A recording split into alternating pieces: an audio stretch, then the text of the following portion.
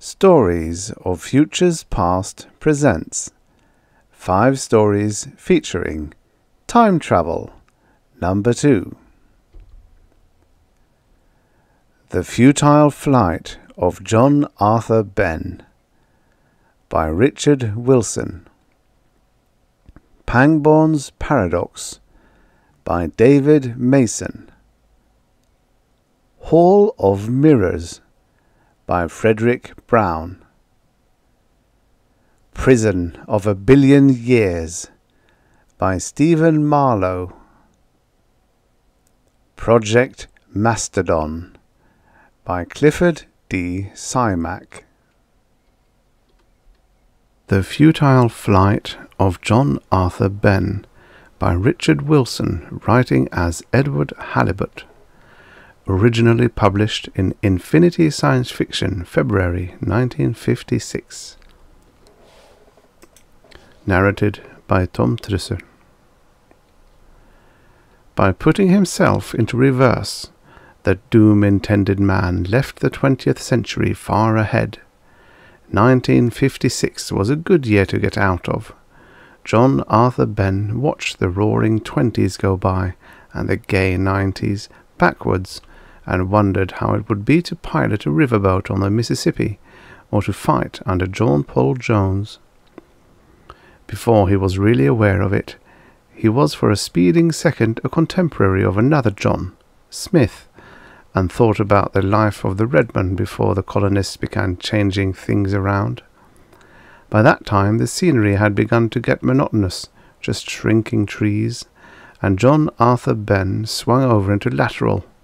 Ah, England! There went another namesake, Ben Jonson, and in a very little while he considered slowing down to meet still another. But King Arthur flashed past and into a womb in West Wales just as John was convulsed by a sneeze. It was quite draughty, and he should have dressed more warmly. And as he stuffed his handkerchief back in his pocket, he caught just a tantalizing glimpse of an interesting Druid ceremony. John Arthur Benn blacked out somewhere in the limbo of the pre-Christian era, as he'd been warned he might, and when he came to, he found himself lying in a rather uncomfortable heap with his head in a mushroom patch. The mushrooms and the trees around him weren't shrinking any more, so John knew he'd stopped, or at least was going very slowly. After a while he decided he wasn't going at all, and got to his feet. It seemed very pleasant here, in the woods, so he found a fallen tree to sit on, and took a wrapped sandwich and a small vacuum bottle of coffee out of his pocket. When he'd finished his meal, he walked to a stream nearby, rinsed the bottle, tossed the waxed paper onto the water to be carried away, and pocketed the vacuum bottle. Now he thought, what? This was scarcely dinosaur country. At this point a wild boar chased him up a tree. To be killed by a boar would be ignominious after all this, although the animal was well enough tusked to have done the job, and so John Arthur Benn climbed to a high branch where the boar's persistence forced him to spend the night.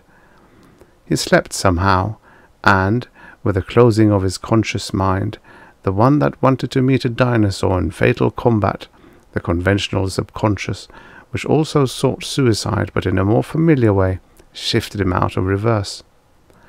When he awoke, he was back in 1956, in Philadelphia. Irrevocably, John Arthur Benn knew. He went home and hanged himself in a closet. The end. Subscribe for your daily stories of futures past. And now, for the next story. Pangborn's Paradox by David Mason, originally published in Infinity, June 1958. Narrated by Tom Trussel.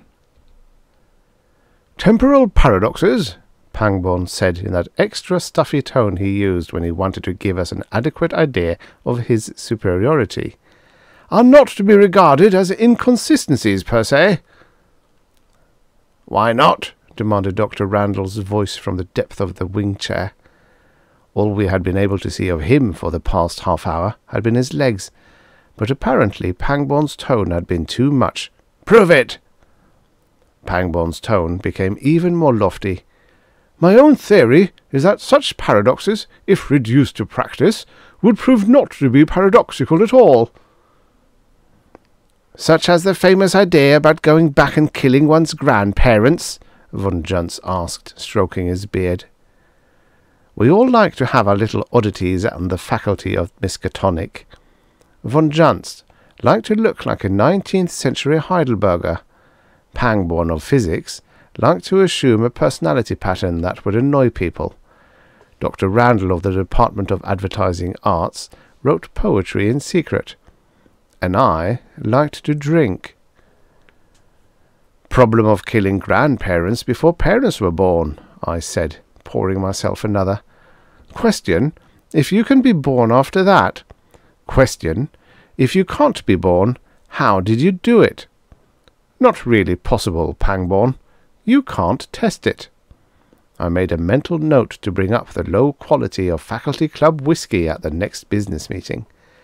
It had everything else a good faculty club should have: brown leather armchairs, old magazines, fresh newspapers, a dusty chessboard, cut glass decanters. It was a place well suited for comfortable reading, talking, and drinking, except for the quality of the whiskey. "Can't kill Grandpa," Dr. Randall said from far down in his comfortable chair. "No such thing as time travel." "You underestimate the physics department," Pangborn told us coldly. "In spite of heavy losses to our staff, last year's treason trials cost us 3 of our most brilliant young men. We've made some very remarkable strides. We have what is crudely termed a time machine, although the correct term is temporal transducer. In fact, we are currently conducting some very interesting researches with it." "Then you have tried the killing of a grandfather, Herr Doctor?" von Juntz inquired. "You have found why it cannot be done, yes?" "We have not yet gotten around to such minor matters," Pangborn said, "but in time—" He began to look interested. "Ah, wait a minute. In practice that would be— Whose grandfather should we choose?" His eyes glittered. "There is always the question of risk, of course, but it would be difficult for the law to legally consider it as actually murder. My grandfather is already dead." He hesitated. "There is the possibility of disappearing." "But," von Juntz reminded him, "by your own statement you said it, that there is no paradox and no risk. Grandpa would be dead, you would be alive, and there is no paradox, yes?" "QED," Pangborn snapped. "Reduction ad absurdum." "Et pons asinorum," von Juntz snapped back, his beard bristling. These exchanges would have been ever so much better if any of us had ever taken Latin, but I could see that Pangborn was ruffled. "Very well," he bit off the words. "We'll do it." "Whose grandfather?" asked Dr. Randall. Pangborn's eyes glittered. "Mine, naturally. I wouldn't want to endanger any of you gentlemen. After all, it is my demonstration. I remember my grandfather jabbing me in the belly with a great horny finger when I was too young to defend myself. 'Giddy, giddy,' he used to say, the old buzzard. Died naturally. Apoplexy with a fan dancer it was, in a hotel room at the age of 93. Disgraceful. Nobody ever shot him. Don't understand why not. Long overdue." Pangborn rubbed his hands together and started for the door. "How about it? Will you gentlemen accompany me to the physics department?" On the way over, Randall nudged me and spoke out of the side of his mouth. 3-1, Pangborn vanishes." It seemed like good odds. If Pangborn managed to prevent his father from being born, logically he should prevent himself from being born. But I couldn't visualize him vanishing. Common sense was against it. "I'll cover that." I gave Randall $3. If Pangborn did not vanish, Randall would owe me 9.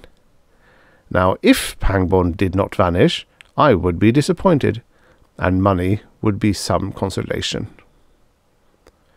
Pangborn passed us through the security guards and into the physics laboratories.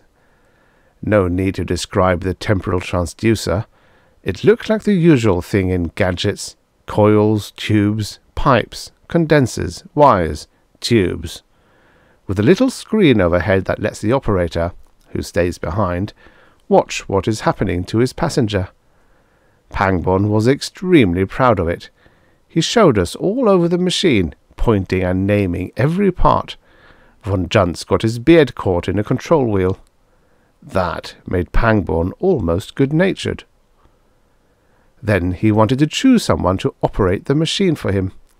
He said my hands shook too much, and von Juntz would not allow his beard to get within 5 feet of the controls, so he steadied Dr. Randall against a safety railing and instructed him on how to operate the machine. Pangborn set the dials. "There's one place where I'm certain to find Grandfather any time between 1893 and 1906, Pangborn told us. "The Andrew Jackson Saloon Bar on Decatur Street. He spent a lot of time there. Use it for his office, they tell me. He was a lawyer. I've set the machine for there for the month of September 1896. A good month to die in. Ha!" Pangborn ostentatiously checked the cylinders of a huge antique revolver. "45 caliber, Pangborn said grimly. "Poke me, Willie. Ha!" And he climbed into the machine. All of us crowded around the screen, von Juntz carefully holding his beard. We saw the picture forming, the cut glass in bright gas lamps and polished wood of the saloon bar. 4-1 Pangborn vanishes, Randall said suddenly. "Any takers? Speak now." I reached for my wallet. Von Juntz said, "If he vanishes, it will be because he was never born, and if he was never born, you won't remember taking bets on him." "Here," I said hastily to Randall. "I gave you some already. I'll hold my money. Hand it back." Randall withdrew a little. "Don't you trust me?" he asked in a hurt tone. "I'll pay you if he doesn't vanish." "Shh," von Juntz said. We crowded around the screen again.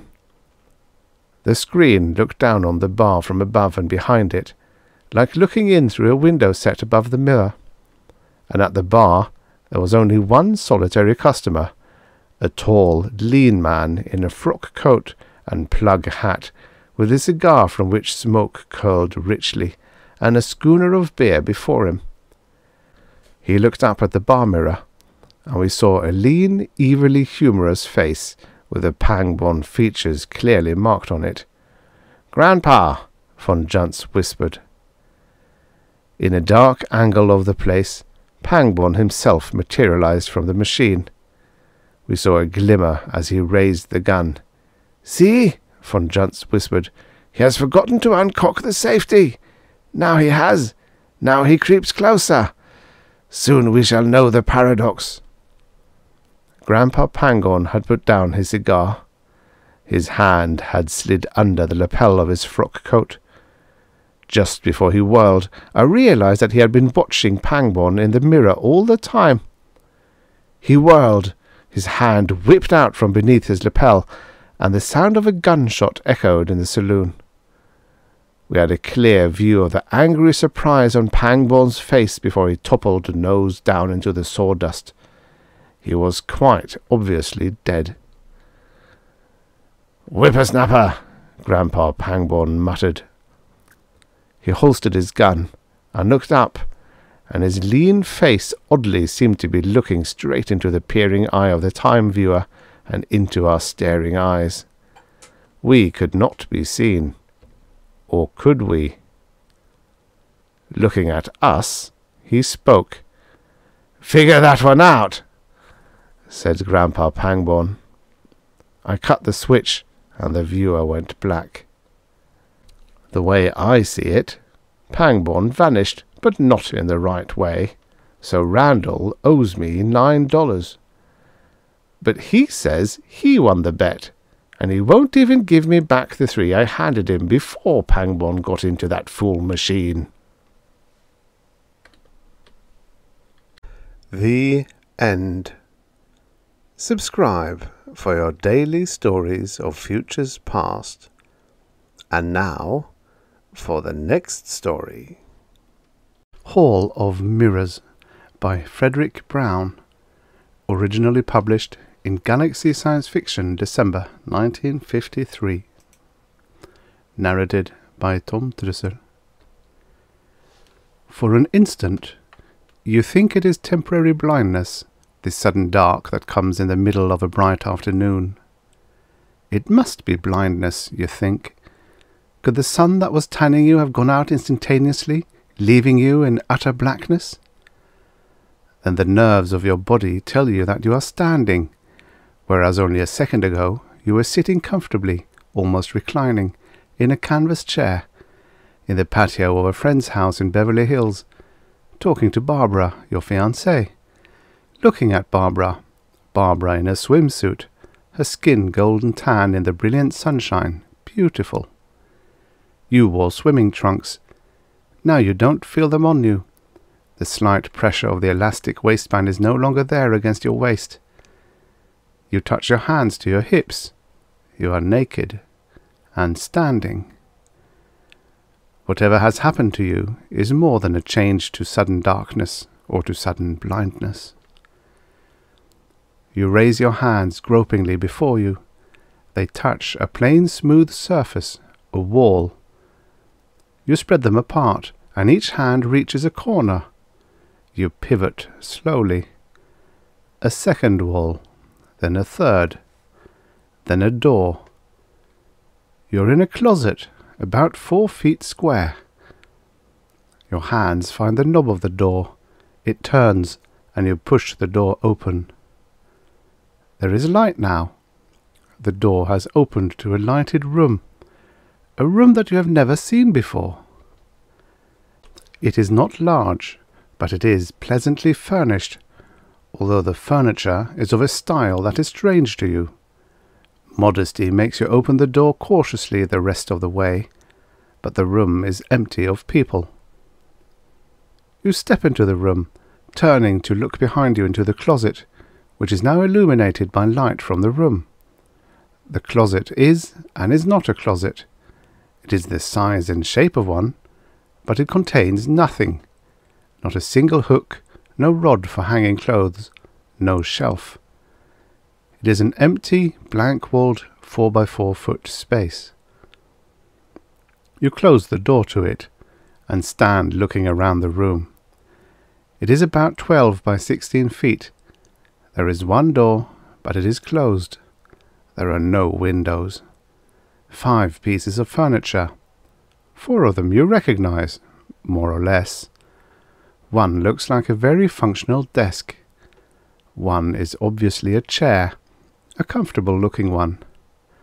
There is a table, although its top is on several levels instead of only one. Another is a bed, or couch.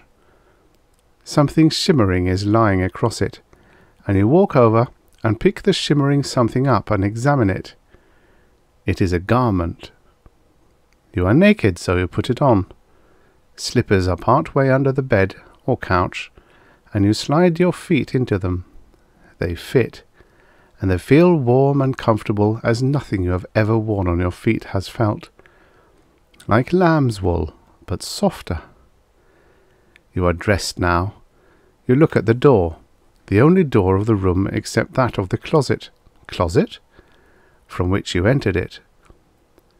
You walk to the door, and before you try the knob, you see the small typewritten sign pasted just above it that reads, "This door has a time lock set to open in 1 hour. For reasons you will soon understand, it is better that you do not leave this room before then. There is a letter for you on the desk. Please read it." It is not signed.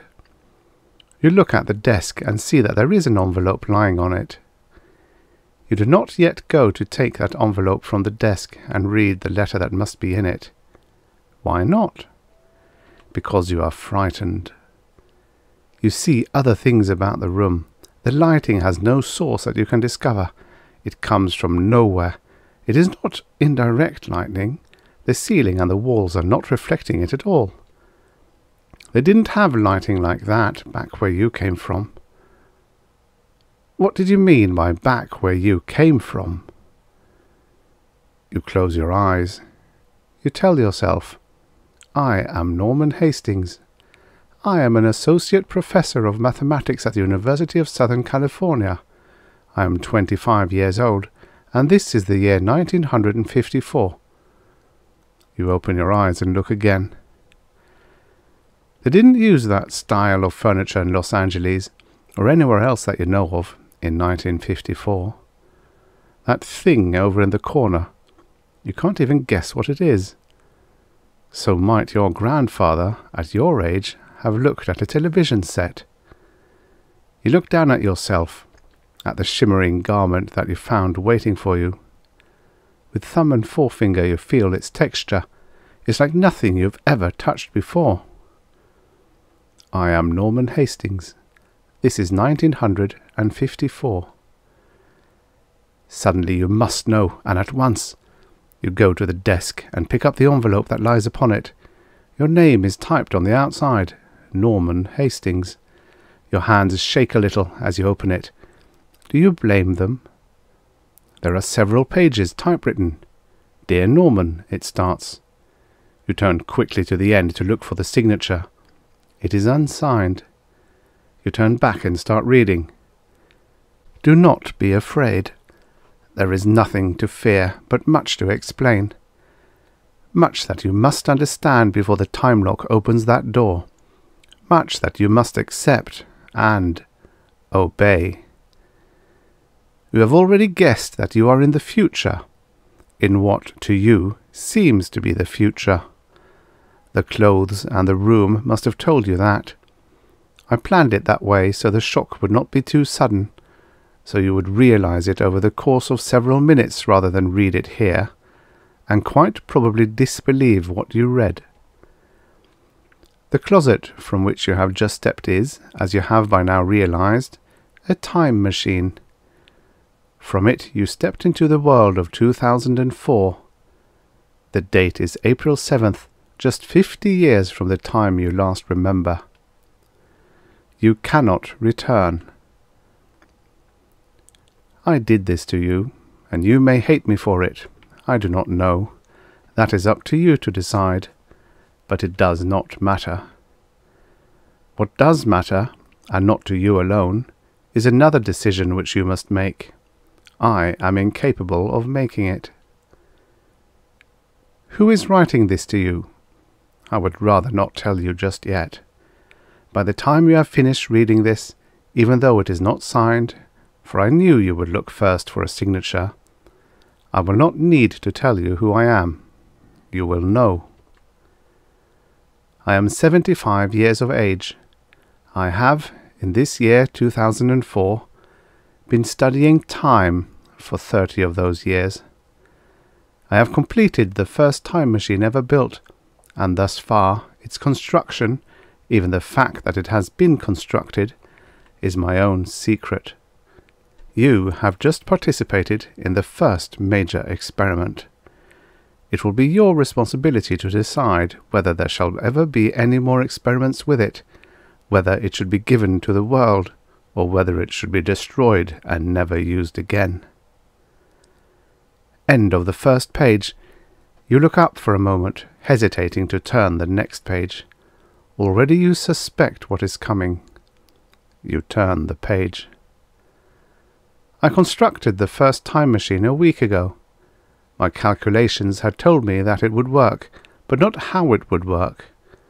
I had expected it to send an object back in time. It works backward in time only, not forward, physically unchanged and intact. My first experiment showed me my error. I placed a cube of metal in the machine. It was a miniature of the one you just walked out of, and set the machine to go backward 10 years. I flicked the switch and opened the door, expecting to find the cube vanished. Instead, I found it had crumbled to powder. I put in another cube and sent it 2 years back. The second cube came back unchanged, except that it was newer, shinier. That gave me the answer. I had been expecting the cubes to go back in time, and they had done so, but not in the sense I had expected them to. Those metal cubes had been fabricated about 3 years previously. I had sent the first one back years before it had existed in its fabricated form. 10 years ago it had been ore. The machine returned it to that state. Do you see how our previous theories of time travel have been wrong? We expected to be able to step into a time machine in, say, 2004, set it for 50 years back, and then step out in the year 1954. But it does not work that way. The machine does not move in time. Only whatever is within the machine is affected, and then just with relation to itself, and not to the rest of the universe. I confirmed this with guinea pigs by sending one 6 weeks old 5 weeks back, and it came out a baby. I need not outline all my experiments here. You will find a record of them in the desk, and you can study it later. Do you understand now what has happened to you, Norman? You begin to understand, and you begin to sweat. The I who wrote that letter you are now reading is you, yourself at the age of 75 in this year of 2004. You are that 75-year-old man, with your body returned to what it had been 50 years ago, with all the memories of 50 years of living wiped out. You invented the time machine. And before you used it on yourself, you made these arrangements to help you orient yourself. You wrote yourself the letter, which you're now reading. But if those 50 years are, to you, gone, what of all your friends, those you loved? What of your parents? What of the girl you were going, to marry? You read on. Yes, you will want to know what has happened. Mum died in 1963, Dad in 1968. You married Barbara in 1956. I'm sorry to tell you that she died only 3 years later in a plane crash. You have one son. He is still living. His name is Walter. He is now 46 years old and is an accountant in Kansas City. Tears come into your eyes, and for a moment you can no longer read. Barbara dead. Dead for 45 years. And only minutes ago, in subjective time, you were sitting next to her, sitting in the bright sun in a Beverly Hills patio. You force yourself to read again. But back to the discovery. You begin to see some of its implications. You will need time to think to see all of them. It does not permit time travel as we have thought of time travel, but it gives us immortality of a sort. Immortality of the kind I have temporarily given us. Is it good? Is it worthwhile to lose the memory of 50 years of one's life in order to return one's body to relative youth? The only way I can find out is to try, as soon as I have finished writing this and made my other preparations. You will know the answer. But before you decide, remember that there is another problem, more important than the psychological one. I mean overpopulation. If our discovery is given to the world, if all who are old or dying can make themselves young again, the population will almost double every generation. Nor would the world, not even our own relatively enlightened country, be willing to accept compulsory birth control as a solution. Give this to the world, as the world is today in 2004, and within a generation there will be famine, suffering, war, perhaps a complete collapse of civilization. Yes, we have reached other planets, but they are not suitable for colonizing. The stars may be our answer, but we're a long way from reaching them. When we do someday, the billions of habitable planets that must be out there will be our answer, our living room. But until then, what is the answer? Destroy the machine? But think of the countless lives it can save, the suffering it can prevent. Think of what it would mean to a man dying of cancer. Think. You finish the letter and put it down. You think of Barbara dead for 45 years, and of the fact that you were married to her for 3 years and that those years are lost to you. 50 years lost. You damn the old man of 75 whom you became and who has done this to you, who has given you this decision to make. Bitterly, you know what the decision must be. You think that he knew too, and realize that he could safely leave it in your hands. Damn him! He should have known. Too valuable to destroy, too dangerous to give. The other answer is painfully obvious. You must be custodian of this discovery and keep it secret until it is safe to give, until mankind has expanded to the stars and has new worlds to populate, or until, even without that, he has reached a state of civilization where he can avoid overpopulation by rationing births to the number of accidental or voluntary deaths. If neither of those things has happened in another 50 years, and are they likely so soon, then you, at 75, will be writing another letter like this one. You will be undergoing another experience similar to the one you're going through now, and making the same decision, of course.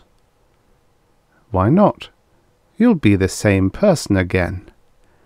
Time and again, to preserve this secret until man is ready for it. How often will you again sit at a desk like this one, thinking the thoughts you are thinking now, feeling the grief you now feel? There is a click at the door, and you know that the time lock has opened, that you are now free to leave this room, free to start a new life for yourself in place of the one you have already lived and lost. But you are in no hurry now to walk directly through that door. You sit there, staring straight ahead of you blindly, seeing in your mind's eye the vista of a set of facing mirrors, like those in an old-fashioned barber shop, reflecting the same thing over and over again, diminishing into far distance. The end. Subscribe for your daily stories of futures past. And now, for the next story. Prison of a Billion Years by Stephen Marlowe, writing as C.H. Thames. Originally published in Imagination, April 1956. Narrated by Tom Trussel. Adam Slade crushed the guard's skull with a 2-foot length of iron pipe. No one ever knew where Slade got the iron pipe, but it did not seem so important. The guard was dead. That was important. And Slade was on the loose, with a hostage. That was even more important.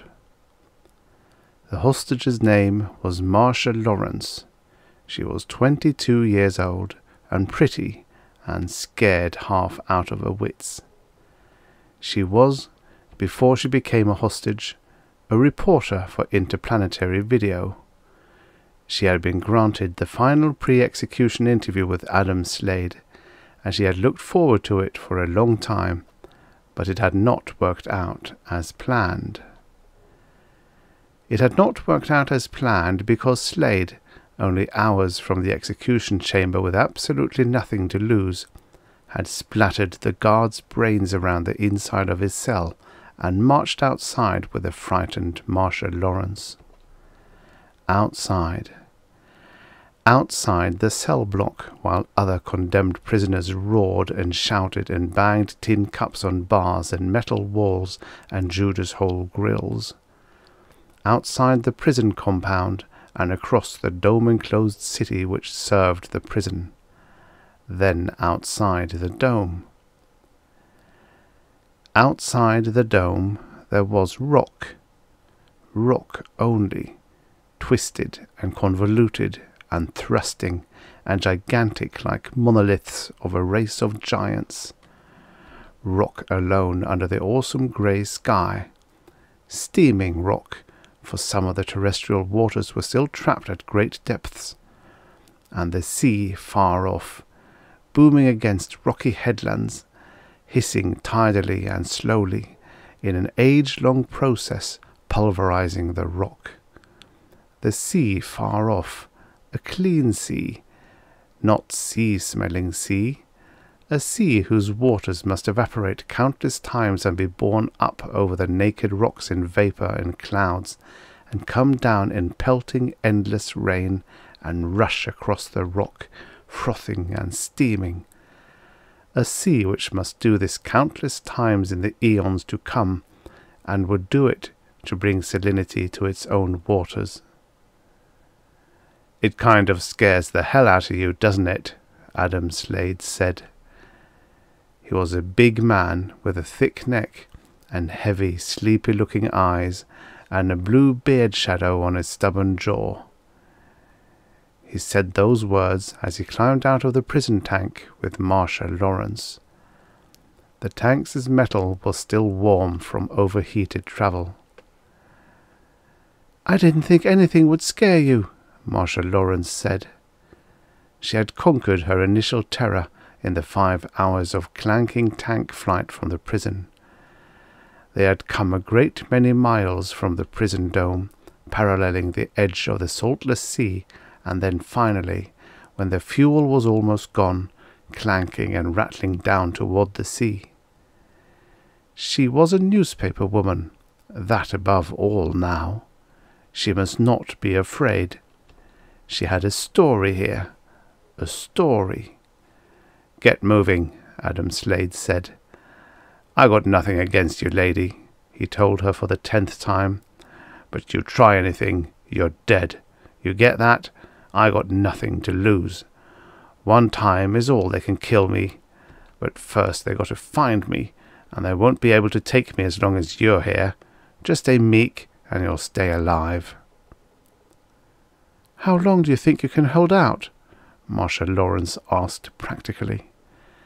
They had begun to walk away from the now useless tank.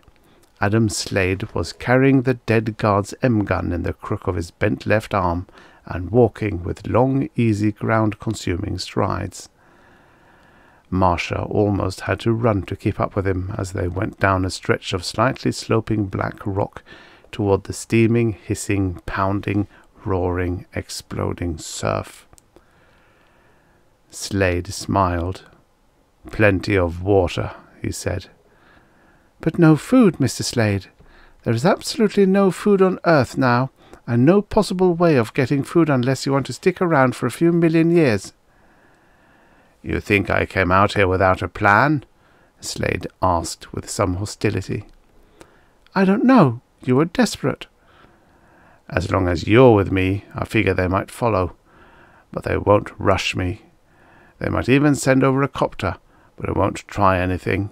Not with you here. Desperate? I'm not desperate. And don't you forget it. Desperate, you don't think straight. Once is all they can execute me. I stayed behind, they'd have done it. If they catch me, they'll do it. What's the difference?" "You said you had a plan." They reached the edge of a thrusting headland, the enormous beak-shaped cliff of beetling black rock which leaned out over the young, still, saltless ocean. Slade paced back and forth quickly, with a powerful leonine grace, until he found a fault in the rock. The fault tumbled jaggedly, steeply down almost to the edge of the sea. "Down there," Slade said, We'll follow the sea coast back to prison." "Back?" Marcia said in disbelief. "Hell yes, back. You said it yourself. There's no food out here. Since there ain't no life, of course there's no food. Oh, it's a great place for a prison, all right. Whoever thought of it ought to win a prize. A prison, 1,000,000,000 years in the past. What's the word?" "Archaeozoic," she supplied. "Yeah, Archaeozoic. An Archaeozoic prison. You can escape to your heart's content, but what the hell's the difference? There's no life back here, not yet. The Earth's just a baby. So you escape, and you starve to death. It makes every maximum security jail before this one look like a kid's piggy bank." "There hasn't ever been an escape," Marcia said hopefully, as they made their way down to the sea, she in front and Slade behind her with her M-gun. "There ain't never been a hostage before." "No." "There's a hostage now." Marcia Lawrence took a deep breath and asked suddenly, "Are you going to kill me?" "Hell, I don't know. I got no reason to, unless you make me. We're going back there. We're double-tracking along the beach, get me? Back to the prison dome." "But—" "Adam Slade won't starve to death out here. We'll double back to the dome and the time machine." "Oh," she said. They began to walk along the edge of the sea, its waters sullen grey, mirroring the sky. Here on this dawn earth the sky has yet never been blue, for the primordial waters were still falling. It rained almost all the time, and the air was thick with moisture, and every night when the sun, as yet unseen by the dawn earth except as an invisible source of light, went down and darkness came, the mists rolled in from the sea. In the morning, whether rains had fallen or not, the ground was soaked, and tiny freshets rushed down to the sea, returning to it. "Look out!" he cried suddenly, and shoved her against the base of the cliff which overlooked the water. The cliff top thrust out over them, umbrella-wise. The base of the cliff was thus a concavity, and they pressed themselves against it now, in shadow. The waters of the infant sea were 100 yards away, surging and booming against the rock. She heard it soon after he did. A helicopter. She wanted to scream. She wondered if they would hear her scream. But she looked at Adam Slade's face and did nothing. Soon the helicopter came, buzzing low over them, searching. It circled a great many times because the abandoned tank was there. It circled and came down on the beach, and 2 uniformed figures got out. Now she really wanted to scream. One sound, and they would hear her. One quick filling of the lungs, and Adam Slade hit her suddenly and savagely, and the black loomed up at her, but she did not remember striking it. When she awoke, the helicopter was gone. "Sorry I had to poke you one," Slade said. He did not seem sorry at all. He said it automatically, and then added, "You ready to walk?" She nodded. She got up and staggered a few steps before her legs steadied under her. Then, with Slade, she walked down along the rocky beach. This, she thought, was a story. It was the only big story she had ever had, and probably she would not live to write it. As a woman, she was almost hysterical with fear, but as a videocaster, she was angry. The story was hers, if she lived to tell it. Then she had to live. Time prison. Sure, she thought. Utterly escape-proof. Unless someone like Slade could take a hostage, double back to the prison dome, the hermetically sealed dome, and somehow trick or overpower the guards who watched the time-travelling machine outside the prison dome. Outside. Naturally, it would be outside. That way the prisoners couldn't get at it. Unless, like Slade, they too were outside. Outside where life had not yet been born. Outside the infant earth. Let a man escape. What did his escape matter? He would live exactly as long as it took a man, reasonably healthy, to starve to death. Unless he had a hostage and a plan. She became aware of rain when they left the cliff overhang. There was almost no wind, and the rain came down slowly at first, huge slow drops which splattered on the black rock. "If it gets any harder," Slade said, "we'll have to duck under the cliff for protection. You don't know what a rain can be like back here. I've seen them through the dome." But they couldn't go under the cliff for protection, not if they wanted to keep going. For the cliff dropped suddenly in a wild jumble of rocks, and then there was nothing but the sloping black beach, sloping down to the sea. Then, all at once, someone opened the sluice gates, and the rain bombarded them.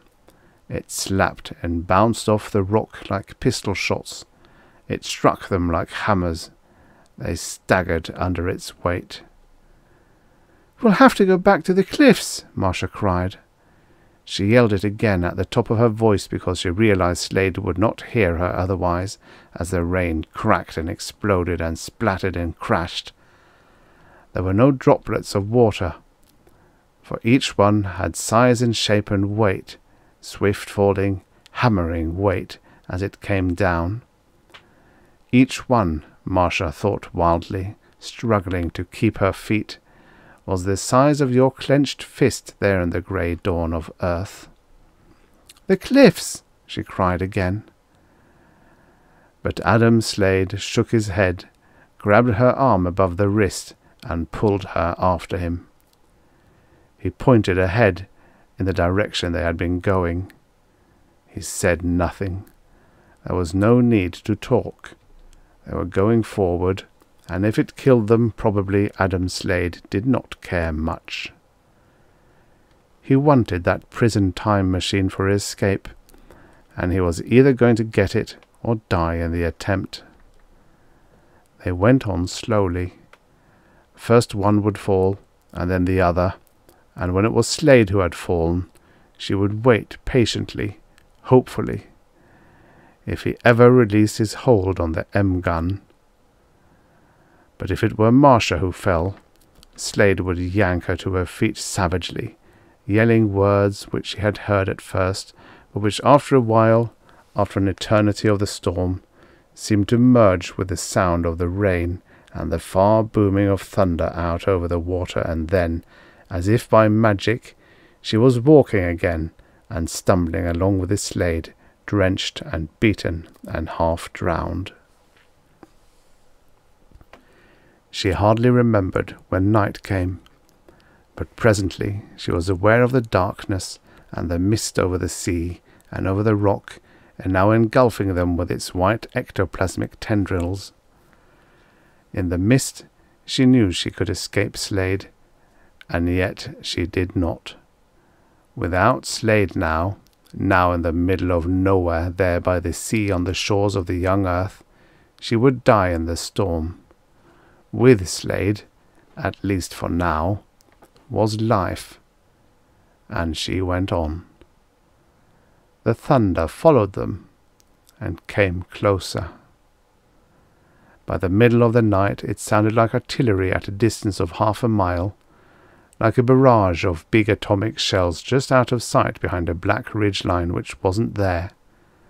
And through the deeper rain-wet darkness of early morning, through the mist, tearing the mist to tatters, shredding it, came the spears and forks and lances of lightning. It was, Marcia thought, a nightmare of a storm, and she must remember it, for it would make a story, a real story, if she ever lived to tell it. By morning, the air smelled of ozone. It reeked of ozone, and around them, as the grey light seeped out of the wet sky, and the rain suddenly slackened as if the weak daylight dispelled it, the black rocks were blasted and broken where lightning had struck. In the dawn's first light, another helicopter came. "Get down!" Slade shouted, and they dropped among the blasted black rocks, hiding there, not moving. The helicopter came on through the slackening rain, buzzing a few 100 feet over them, but not circling. It was heading for the abandoned tank, Marcia thought. It wasn't looking for them here. But suddenly the rain came down in all its savage force again, blinding, bounding off the rocks, pounding relentlessly. Overhead, the helicopter seemed to pause like a bird stricken in flight. The rotors whirled a silver shield against the rain, the great drops splattering off the shield. And the helicopter came down under the weight of the rain. It landed 150 yards from them down the beach, and Marcia watched breathlessly while 3 men got out and looked at each other and at the rain. The dawn light was still only a dim grey, and Marcia could not see the men clearly, but abruptly a jagged spear of lightning blasted rock midway between where they were hiding and the helicopter, and in the afterglare, through the wet and almost crackling air, the men were very clear. And clearer still when other lightning came down around them, ringing them in. It seemed like a tent. There was now so much lightning it looked more like an aurora than an electric storm. The dawn earth, before life, spending itself in fury. All at once Marcia was running down toward the edge of the water where the helicopter was. She ran screaming and shouting, but the thunder swallowed her puny voice. At every moment she expected Adam Slade to kill her, to merely stand up with the M-gun and shoot her, but he did not, and perhaps her unconscious mind in the instant she had fled had instinctively known he would not. For if Adam Slade killed her, he had no hostage. If he killed her and they found him, he would have absolutely no chance. She turned and looked behind her. There was Slade, silhouetted against the lightning, running, covering the ground in huge strides, gaining on her. She did not look back again. The whole world was lightning and thunder, and her legs striking earth under her, up and down, pounding, running, fleeing, and the rain, Slade's ally, beating her, buffeting her, exploding against her. She stumbled and fell, but she was up and running again in a moment. Now Slade was very close, but the helicopter was close too. She did not think the men there had seen them yet. She waved her arms and screamed, although she knew the screams would not be heard. And then Slade was on her. They went down together, and she knew she was frail and helpless before his great strength. He grabbed her, his hands, angry hands, on her throat. And lightning struck. It bounded and bounced off rock a dozen feet from them. It shook the earth and blasted the rock, and pieces like shrapnel clattered all around them, and struck them too, and Marcia felt hot blood on her arm, and it was her own blood. But Slade had been momentarily stunned, and she was running again, away from him. But away from the helicopter too. At first she did not realize that, but when she did realize it, it was too late. If she doubled back now, she would rush into Slade's arms. She ran, into the sea. It was suddenly, unexpectedly calm. It merely eddied around her ankles, as if waiting for something. The storm seemed to be waiting too, lightning holding back, the thunder stilled, even the rain hanging there in the black heavy sky waiting. Slade came after her, stalking through the surf. A single bolt of lightning lanced down at them, and a great engulfing roar lifted Marcia, carried her, stunned her, and then the rain pelted down again, and the sea was an angry sea, and the air was supercharged with ozone and another smell, like seared flesh. Like seared flesh. She saw Adam Slade then. Slade was down in a foot of water, face down. He was not moving, and the water lapped around him, over him. She went to him, walking slowly. The men from the helicopter were there too. They had seen in that final flash of lightning. "Are you all right, miss?" one of them shouted. "Yes, Slade?" They turned him over. They looked at him. "Dead," one of them said. "Dead," she echoed. She would have collapsed, but they caught her. Then the rain really came down, not as it had come before, which was hard enough. It came in huge globes of water, and each globe was as big as your head, and if it hit, it could stun you. "Slade!" someone cried as the globes exploded violently in the surf around them. "He's dead. He'll keep." And they went back to the helicopter with Marcia to await the end of the storm there.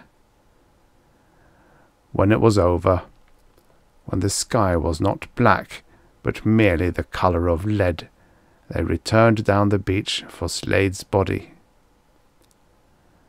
But Slade wasn't there. "But he was dead," Marcia said incredulously.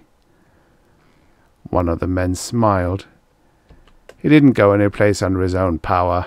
He was dead all right. The storm took his body out to sea is all." They stood there for a moment, gazing out across the black troubled water of the infant ocean of the infant earth. 1,000,000,000 years ago. Slade was out there. Slade dead. Out there with the tides and the waters and the frequent electric storms. Out there with 1,000,000 bacteriological parasites on his dead body and in his dead body, which he brought with him, Marcia said dreamily.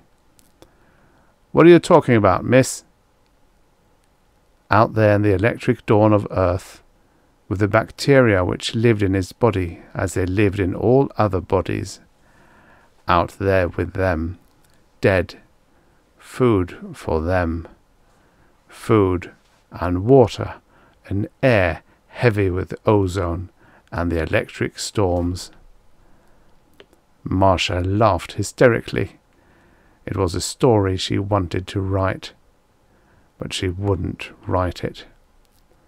Slade was a killer, condemned to die, but Slade dead out there with his bacteria, Slade evil to man and human society, but not necessarily evil in the implacable ways of nature, or perhaps grimly, terribly evil. Slade out there, dead on the bosom of the primordial waters. Slade back in time 1,000,000,000 years before life had been born on Earth. She laughed hysterically as they led her away from the water. They slapped her face, gently at first, then harder. "I'll be all right," she managed to say. She would be all right. She could live to forget it. But Slade out there, Slade.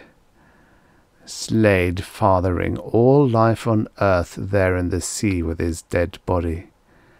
Slade, who had sinned and was taken back here to die for his sins so that life could be born. Slade, whose first name was Adam. The end. Subscribe for your daily stories of futures past. And now, for the next story. Project Mastodon by Clifford D. Simak. Originally published in Galaxy, March 1955. Narrated by Tom Trussel. The Chief of Protocol said, "Mr. Hudson of, Macedonia." The Secretary of State held out his hand. "I'm glad to see you, Mr. Hudson. I understand you've been here several times."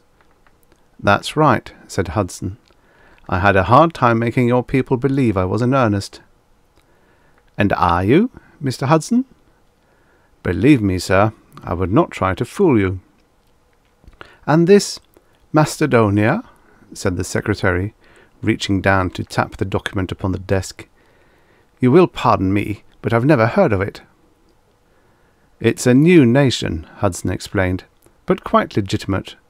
We have a constitution, a democratic form of government, duly elected officials, and a code of laws. We are a free, peace-loving people, and we are possessed of a vast amount of natural resources and—" "Please tell me, sir," interrupted the Secretary, "just where are you located?" "Technically, you are our nearest neighbours." "But that is ridiculous," exploded Protocol. "Not at all," insisted Hudson. "If you will give me a moment, Mr. Secretary, I have considerable evidence." He brushed the fingers of Protocol off his sleeve and stepped forward to the desk, laying down the portfolio he carried. "Go ahead, Mr. Hudson," said the Secretary. "Why don't we all sit down and be comfortable while we talk this over?" "You have my credentials, I see. Now here is a I have a document signed by a certain Wesley Adams." "He's our first president," said Hudson. "Our George Washington, you might say." "What is the purpose of this visit, Mr. Hudson?" "We'd like to establish diplomatic relations. We think it would be to our mutual benefit. After all, we are a sister republic in perfect sympathy with your policies and aims. We'd like to negotiate trade agreements, and we'd be grateful for some .4 aid." The Secretary smiled. "Naturally. Who doesn't?" "We're prepared to offer something in return," Hudson told him stiffly. "For one thing, we could offer sanctuary." "Sanctuary?" "I understand," said Hudson, "that in the present state of international tensions, a foolproof sanctuary is not something to be sneezed at." The Secretary turned stone cold. "I'm an extremely busy man." Protocol took Hudson firmly by the arm. "Out you go." General Leslie Bowers put in a call to state and got the Secretary. "I don't like to bother you, Herb," he said, "but there's something I want to check. Maybe you can help me." "Glad to help you if I can." "There's a fellow hanging around out here at the Pentagon, trying to get in to see me. Said I was the only one he'd talk to, but you know how it is." "I certainly do." "Name of Huston or Hudson or something like that." "He was here just an hour or so ago," said the Secretary. "Crackpot sort of fellow." "He's gone now?" "Yes. I don't think he'll be back." "Did he say where you could reach him?"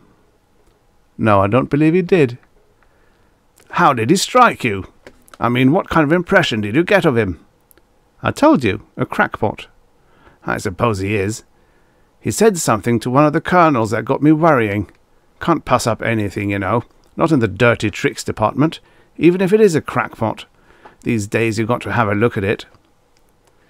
"He offered sanctuary," said the Secretary indignantly. "Can you imagine that?" "He's been making the rounds, I guess," the General said. "He was over at AEC. Told him some sort of tale about knowing where there were vast uranium deposits. It was the AEC that told me he was heading your way. We get them all the time. Usually we can ease them out. This Hudson is just a little better than the most of them. He got in to see me. He told the Colonel something about having a plan that would enable us to establish secret bases anywhere we wished, even in the territory of potential enemies. I know it sounds crazy. Forget it, Les. You're probably right, said the General, but this idea sends me. Can you imagine the look on their Iron Curtain faces? The scared little government clerk, darting conspiratorial glances all about him, brought the portfolio to the FBI. I found it in a bar down the street, he told the man who took him in tow. Been going there for years, and I found this portfolio laying in the booth. I saw the man who must have left it there, and I tried to find him later, but I couldn't. How do you know he left it there? I just figured he did. He left the booth just as I came in, and it was sort of dark in there, and it took a minute to see the thing laying there. You see, I always take the same booth every day, and Joe sees me come in, and he brings me the usual, and— You saw this man leave the booth you usually sit in? That's right. Then you saw the portfolio? Yes, sir. You tried to find the man, thinking it must have been his. That's exactly what I did. But by the time you went to look for him, he had disappeared. That's the way it was. Now tell me, why did you bring it here? Why didn't you turn it in to the management so the man could come back and claim it? Well, sir, it was like this. I had a drink or two, and I was wondering all the time what was in that portfolio. So finally I took a peek, and— And what you saw decided you to bring it here to us. That's right. I saw— Don't tell me what you saw. Give me your name and address, and don't say anything about this. You understand that we're grateful to you for thinking of us, but we'd rather you said nothing. Mum's the word, the little clerk assured him, full of vast importance. The FBI phoned Dr. Ambrose Amberley, Smithsonian expert on paleontology. We got something, Doctor, that we'd like to have a look at. A lot of movie film. I'd be most happy to. I'll come down as soon as I get clear. End of the week, perhaps? This is very urgent, Doctor. Damnedest thing you ever saw. Big shaggy elephants and tigers with teeth down to their necks. There's a beaver the size of a bear. Fakes, said Amberley, disgusted. Clever gadget. Camera angles. That's what we thought first, but there are no gadget, no camera angles. This is the real McCoy. I'm on my way, the paleontologist said, hanging up. Snide item in smug, smart Alec gossip column. Saucers are passé at the Pentagon. There's another mystery that's got the highbrows very high. 2. President Wesley Adams and Secretary of State John Cooper sat glumly under a tree in the capital of Macedonia and waited for the Ambassador Extraordinary to return. I tell you, Wes, said Cooper, who under various pseudonyms was also the Secretaries of Commerce, Treasury, and War. This is a crazy thing we did. What if Chuck can't get back? They might throw him in jail, or something might happen to the timey unit or the helicopter. We should have gone along. We had to stay, Adams said. You know what would happen to this camp or our supplies if we weren't around here to guard them? The only thing that's given us any trouble is that old Mastodon. If he comes around again, I'm going to take a skillet and bang him in the brisket. That isn't the only reason either, said President Adams, and you know it. We can't go deserting this nation now that we created it. We have to keep possession.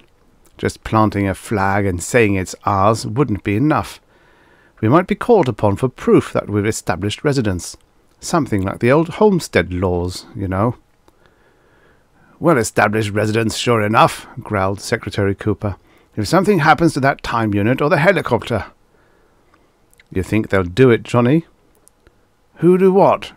The United States. Do you think they'll recognize us? Not if they know who we are. That's what I'm afraid of.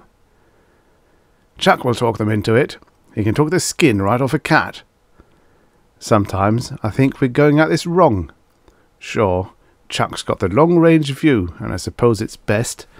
But maybe what we ought to do is grab a good, fast profit and get out of here. We could take in hunting parties at 10,000 a head, or maybe we could lease it to a movie company." "We can do all that, and do it legally and with full protection," Cooper told him, "if we can get ourselves recognized as a sovereign nation. If we negotiate a mutual defense pact, no one would dare get hostile because we could squawk to Uncle Sam." "All you say is true," Adams agreed, "but there are going to be questions. It isn't just a matter of walking into Washington and getting recognition. They'll want to know about us, such as our population. What if Chuck has to tell them it's a total of 3 persons? Cooper shook his head. "He wouldn't answer that way, Wes. He'd duck the question, or give them some diplomatic double-talk. After all, how can we be sure there are only 3 of us? We took over the whole continent, remember?" "You know well enough, Johnny. There are no other humans back here in North America. The farthest back any scientist will place the migrations from Asia is 30,000 years. They haven't got here yet." "Maybe we should have done it differently," mused Cooper. "Maybe we should have included the whole world in our proclamation, not just the continent. That way, we could claim quite a population." "It wouldn't have held water. Even as it is, we went a little further than precedent allows. The old explorers usually laid claim to certain watersheds. They'd find a river and lay claim to all the territory drained by the river. They didn't go grabbing off whole continents." "That's because they were never sure of exactly what they had," said Cooper. "We are. We have what you might call the advantage of hindsight." He leaned back against the tree and stared across the land. It was a pretty place, he thought, the rolling ridges covered by vast grazing areas and small groves, the forest-covered 10-mile river valley. And everywhere one looked, the grazing herds of Mastodon, giant bison and wild horses, with the less gregarious fauna scattered hit and miss. Old Buster, the troublesome Mastodon, the lone bull which had been probably run out of the herd by a younger rival, stood at the edge of a grove a quarter-mile away. He had his head down and was curling and uncurling his trunk in an aimless sort of way while he teetered slowly in a lazy, crazy fashion by lifting first one foot and then another. The old cuss was lonely, Cooper told himself. That was why he hung around like a homeless dog. Except that he was too big and awkward to have much pet appeal, and more than likely his temper was unstable.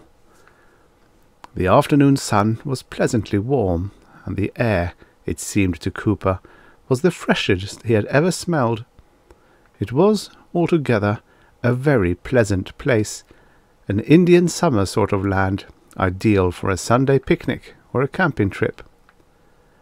The breeze was just enough to float out from its flagstaff before the tent the national banner of Macedonia, a red rampant mastodon upon a field of green. "You know, Johnny," said Adams, "there's one thing that worries me a lot.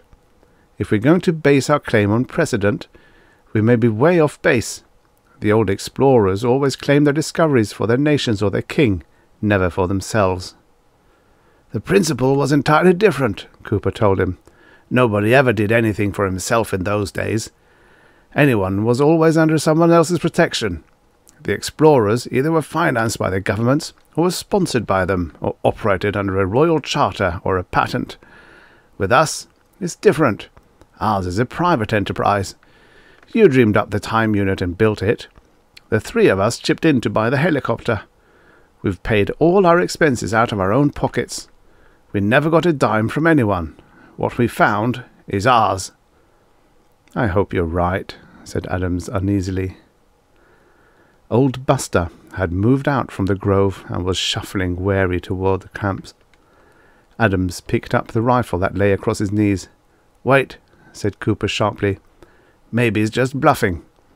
It would be a shame to plaster him. He's such a nice old guy." Adams half raised the rifle.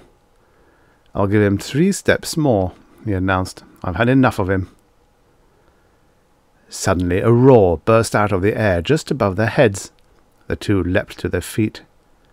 "It's Chuck!" Cooper yelled. "He's back!" The helicopter made a half-turn of the camp and came rapidly to earth. Trumpeting with terror, old Buster was a dwindling dot far down the grassy ridge. 3. They built the nightly fires circling the camp to keep out the animals. "It'll be the death of me yet," said Adams wearily, "cutting all this wood." "We have to get to work on that stockade," Cooper said. "We've fooled around too long. Some night, fire or no fire, a herd of Mastodon will come busting in, and if they ever hit the helicopter, we'll be dead ducks. It wouldn't take more than just 5 seconds to turn us into Robinson Crusoes of the Pleistocene." "Well, now that this recognition thing has petered out on us," said Adams, "maybe we can get down to business." "Trouble is," Cooper answered, "we spent about the last of our money on the chainsaw to cut this wood and on Chuck's trip to Washington. To build a stockade, we need a tractor.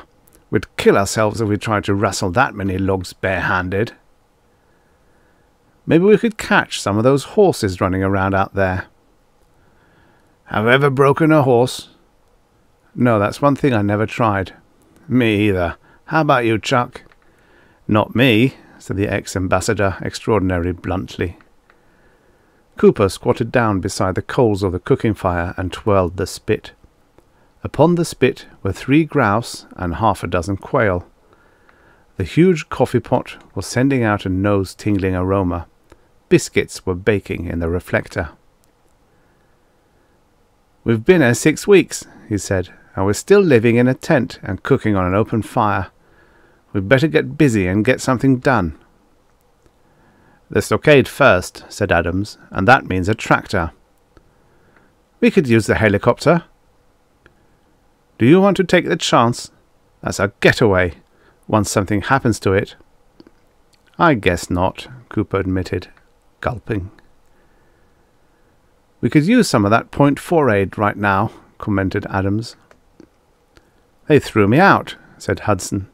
"Everywhere I went, sooner or later they got around to throwing me out. They were real organized about it." "Well, we tried," Adams said. "And to top it off," added Hudson, "I had to go and lose all that film, and now we have to waste our time taking more of it. Personally, I don't ever want to let another saber-tooth get that close to me while I hold the camera." "You didn't have a thing to worry about," Adams objected. "Johnny was right there behind you with a gun." "Yeah, with the muzzle about a foot from my head when he let go." "I stopped him, didn't I?" demanded Cooper. "With his head right in my lap." "Maybe we don't have to take any more pictures," Adams suggested. "We'll have to," Cooper said.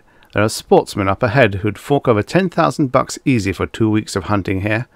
But before we could sell them on it, we'd have to show them movies. That scene with the saber-tooth would cinch it." "If it didn't scare them off," Hudson pointed out. "The last few feet showed nothing but the inside of his throat." Ex-Ambassador Hudson looked unhappy. "I don't like the whole setup. As soon as we bring someone in, the news is sure to leak. And once the word gets out, there'll be guys lying in ambush for us, maybe even nations, scheming to steal the know-how, legally or violently. That's what scares me the most about those films I lost. Someone will find them, and they may guess what it's all about, but I'm hoping they either won't believe it or can't manage to trace us." "We could swear the hunting parties to secrecy," said Cooper. "How could a sportsman keep still about the mounted head of a saber-tooth or a record piece of ivory? And the same thing would apply to anyone we approached. Some university would raise dough to send a team of scientists back here, and a movie company would cough up plenty to use this place as a location for a caveman epic. But it wouldn't be worth a thing to either of them if they couldn't tell about it. Now, if we could have gotten recognition as a nation, we'd have been all set. We could make our own laws and regulations and be able to enforce them. We could bring in settlers and establish trade. We could exploit our natural resources. It would all be legal and above board. We could tell who we were, and where we were, and what we had to offer." "We aren't licked yet," said Adams. "There's a lot that we can do. Those river hills are covered with ginseng. We can each dig £12 a day. There's good money in the root." "Ginseng root," Cooper said, "is peanuts. We need big money." "Or we could trap," offered Adams. "The place is alive with beaver." "Have you taken a good look at those beaver? They're about the size of a St. Bernard." "All the better. Think how much just one pelt would bring." "No dealer would believe that it was beaver. He'd think you're trying to pull a fast one on him. And there are only a few states that allow beaver to be trapped. To sell the pelts, even if you could, you'd have to take out licenses in each of those states." "Those Mastodon carry a lot of ivory," said Cooper. "And if we wanted to go north, we'd find mammoths that could carry even more." "And get socked into the jug for ivory smuggling." They sat, all three of them, staring at the fire, not finding anything to say. The moaning complaint of a giant hunting cat came from somewhere up the river. 4. Hudson lay in his sleeping bag, staring at the sky. It bothered him a lot. There was not one familiar constellation, not one star that he could name with any certainty. This juggling of the stars, he thought, emphasized more than anything else in this ancient land the vast gulf of years which lay between him and the earth where he had been, or would be, born. 150,000 years, Adams had said, give or take 10,000. There just was no way to know. Later on there might be. A measurement of the stars and a comparison with their positions in the 20th century might be one way of doing it. But at the moment, any figure could be no more than a guess. The time machine was not something that could be tested for calibration or performance. As a matter of fact, there was no way to test it. They had not been certain, he remembered, the first time they had used it, that it would really work. There had been no way to find out. When it worked, you knew it worked, and if it hadn't worked, there would have been no way of knowing beforehand that it wouldn't.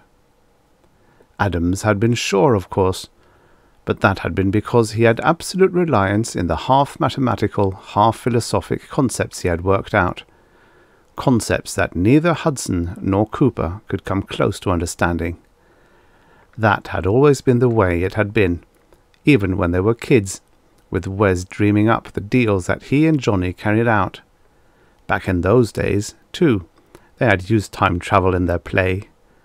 Out in Johnny's backyard they had rigged up a time machine out of a wonderful collection of salvaged junk. A wooden crate, an empty 5-gallon paint pail, a battered coffee maker, a bunch of discarded copper tubing, a busted steering wheel, and other odds and ends. In it they had travelled back to Indian before the white man land, and mammoth land, and dinosaur land, and the slaughter, he remembered, had been wonderfully appalling. But in reality, it had been much different. There was much more to it than gunning down the weird fauna that one found. And they should have known there would be, for they had talked about it often. He thought of the bull session back in university, and the little, usually silent kid who sat quietly in the corner, a law school student whose last name had been Pritchard.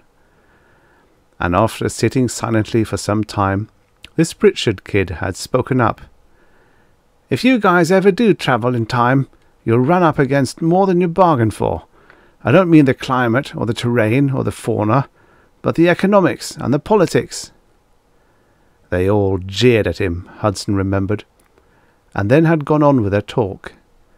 And after a short while, the talk had turned to women, as it always did. He wondered where that quiet man might be.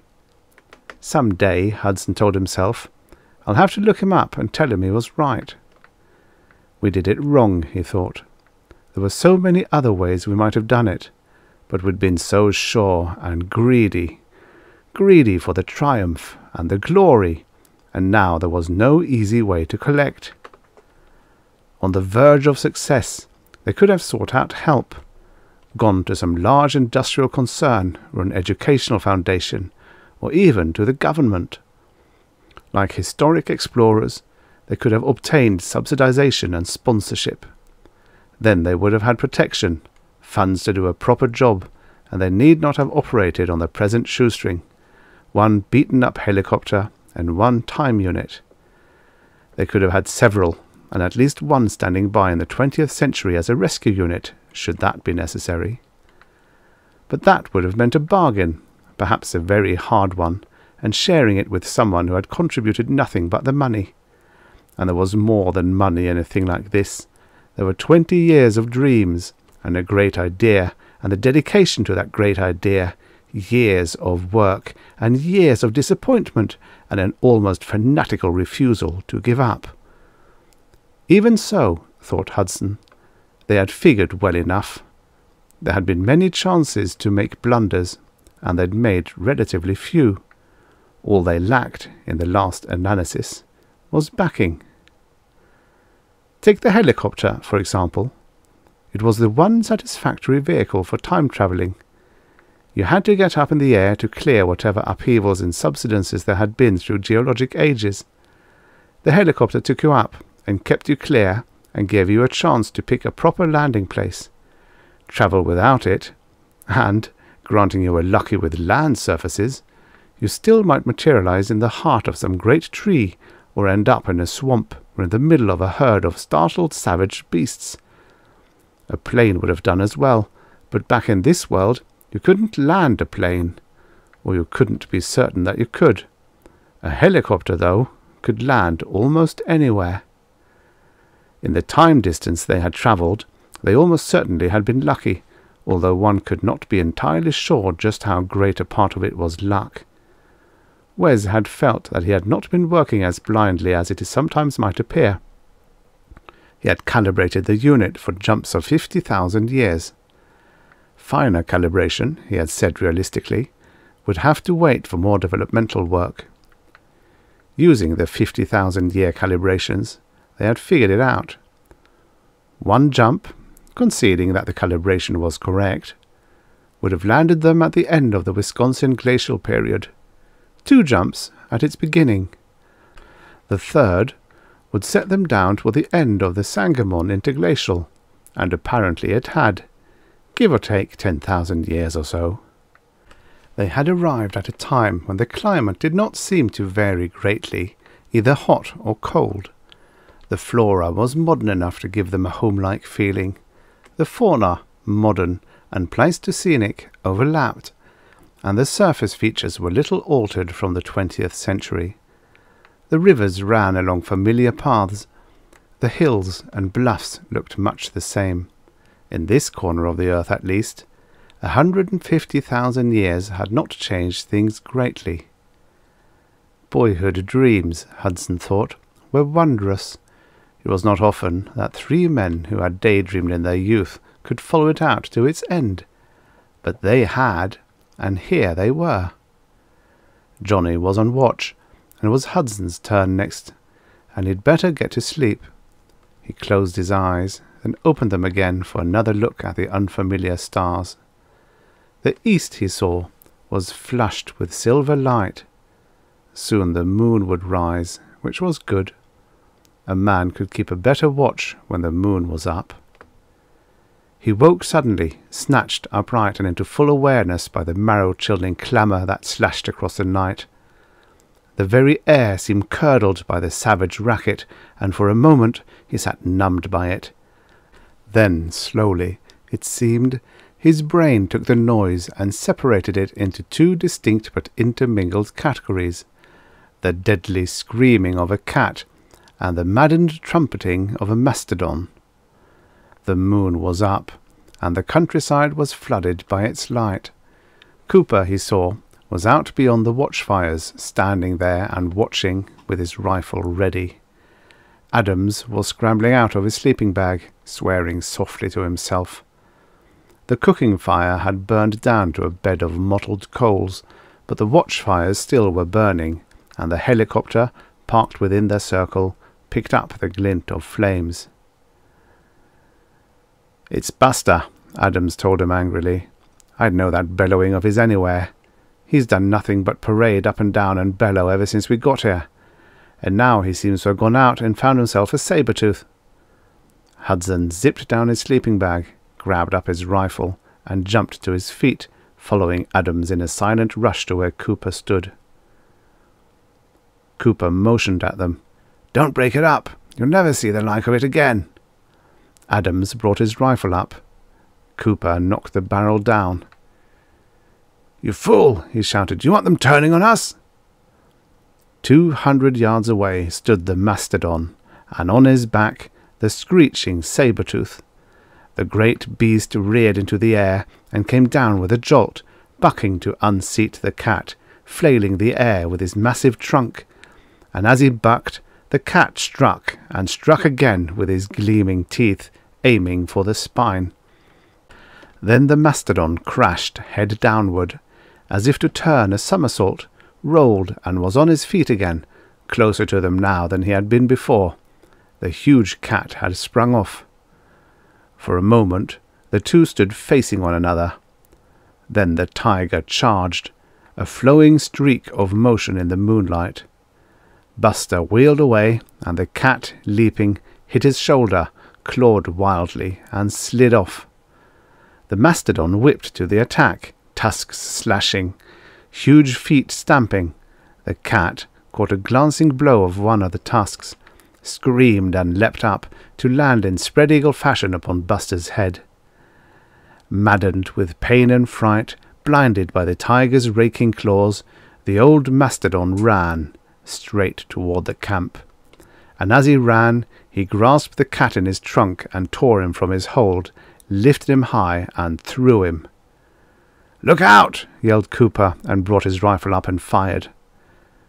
For an instant Hudson saw it all as if it were a single scene, motionless, one frame snatched from a fantastic movie epic, the charging Mastodon with a tiger lifted, and the soundtrack one great blast of bloodthirsty bedlam.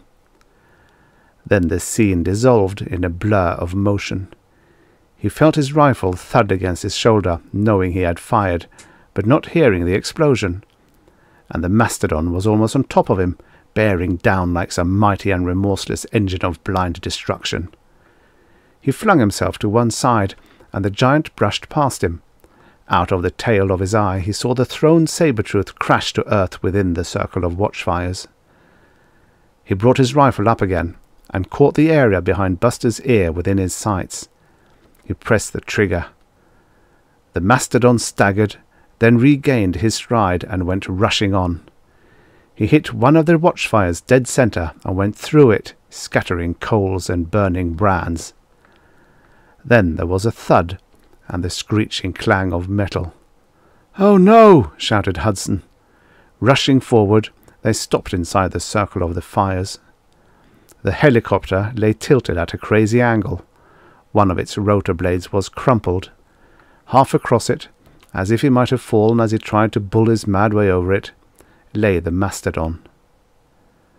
Something crawled across the ground toward them, its spitting, snarling mouth gaping in the firelight, its back broken, hind legs trailing.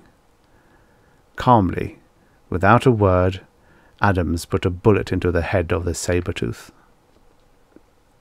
5. General Leslie Bowers rose from his chair and paced up and down the room. He stopped to bang the conference table with a knotted fist. "You can't do it," he bawled at them. "You can't kill the project. I know there's something to it. We can't give it up." "But it's been 10 years, General," said the Secretary of the Army. "If they're coming back, they'd be here by now." The General stopped his pacing, stiffened. Who did that little civilian squirt think he was, talking to the military in that tone of voice? "We know how you feel about it, General," said the Chairman of the Joint Chiefs of Staff. "I think we all recognize how deeply you're involved. You've blamed yourself all these years, and there is no need of it. After all, there may be nothing to it." "Sir," said the General, "I know there's something to it. I thought so at the time, even when no one else did. And what we've turned up since serves to bear me out. Let's take a look at these 3 men of ours. We knew almost nothing of them at the time, but we know them now. I've traced out their lives from the time that they were born until they disappeared, and I might add that, on the chance it might be all a hoax, we've searched for them for years, and we've found no trace at all.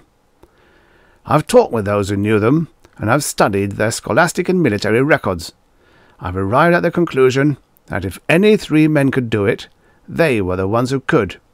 Adams was the brains, and the other 2 were the ones who carried out the things that he dreamed up.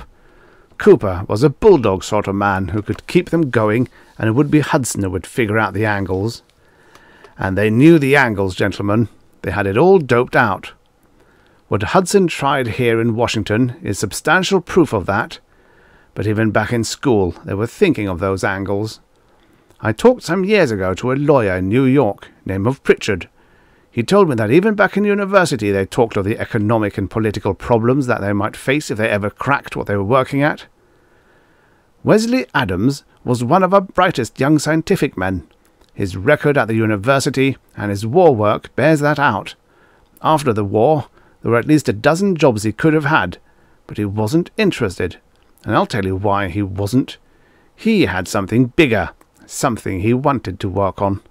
So he and these 2 others went off by themselves. You think he was working on a temporal? The Army Secretary cut in. He was working on a time machine, roared the General. I don't know about this temporal business. Just plain time machine is good enough for me. Let's calm down, General, said the JCS chairman. After all, there's no need to shout. The General nodded. I'm sorry, sir.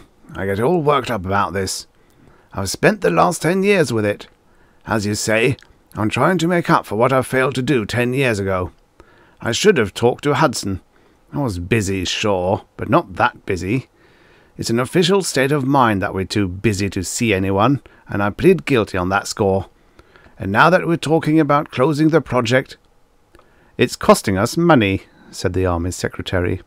And we've no direct evidence, pointed out the JCS chairman.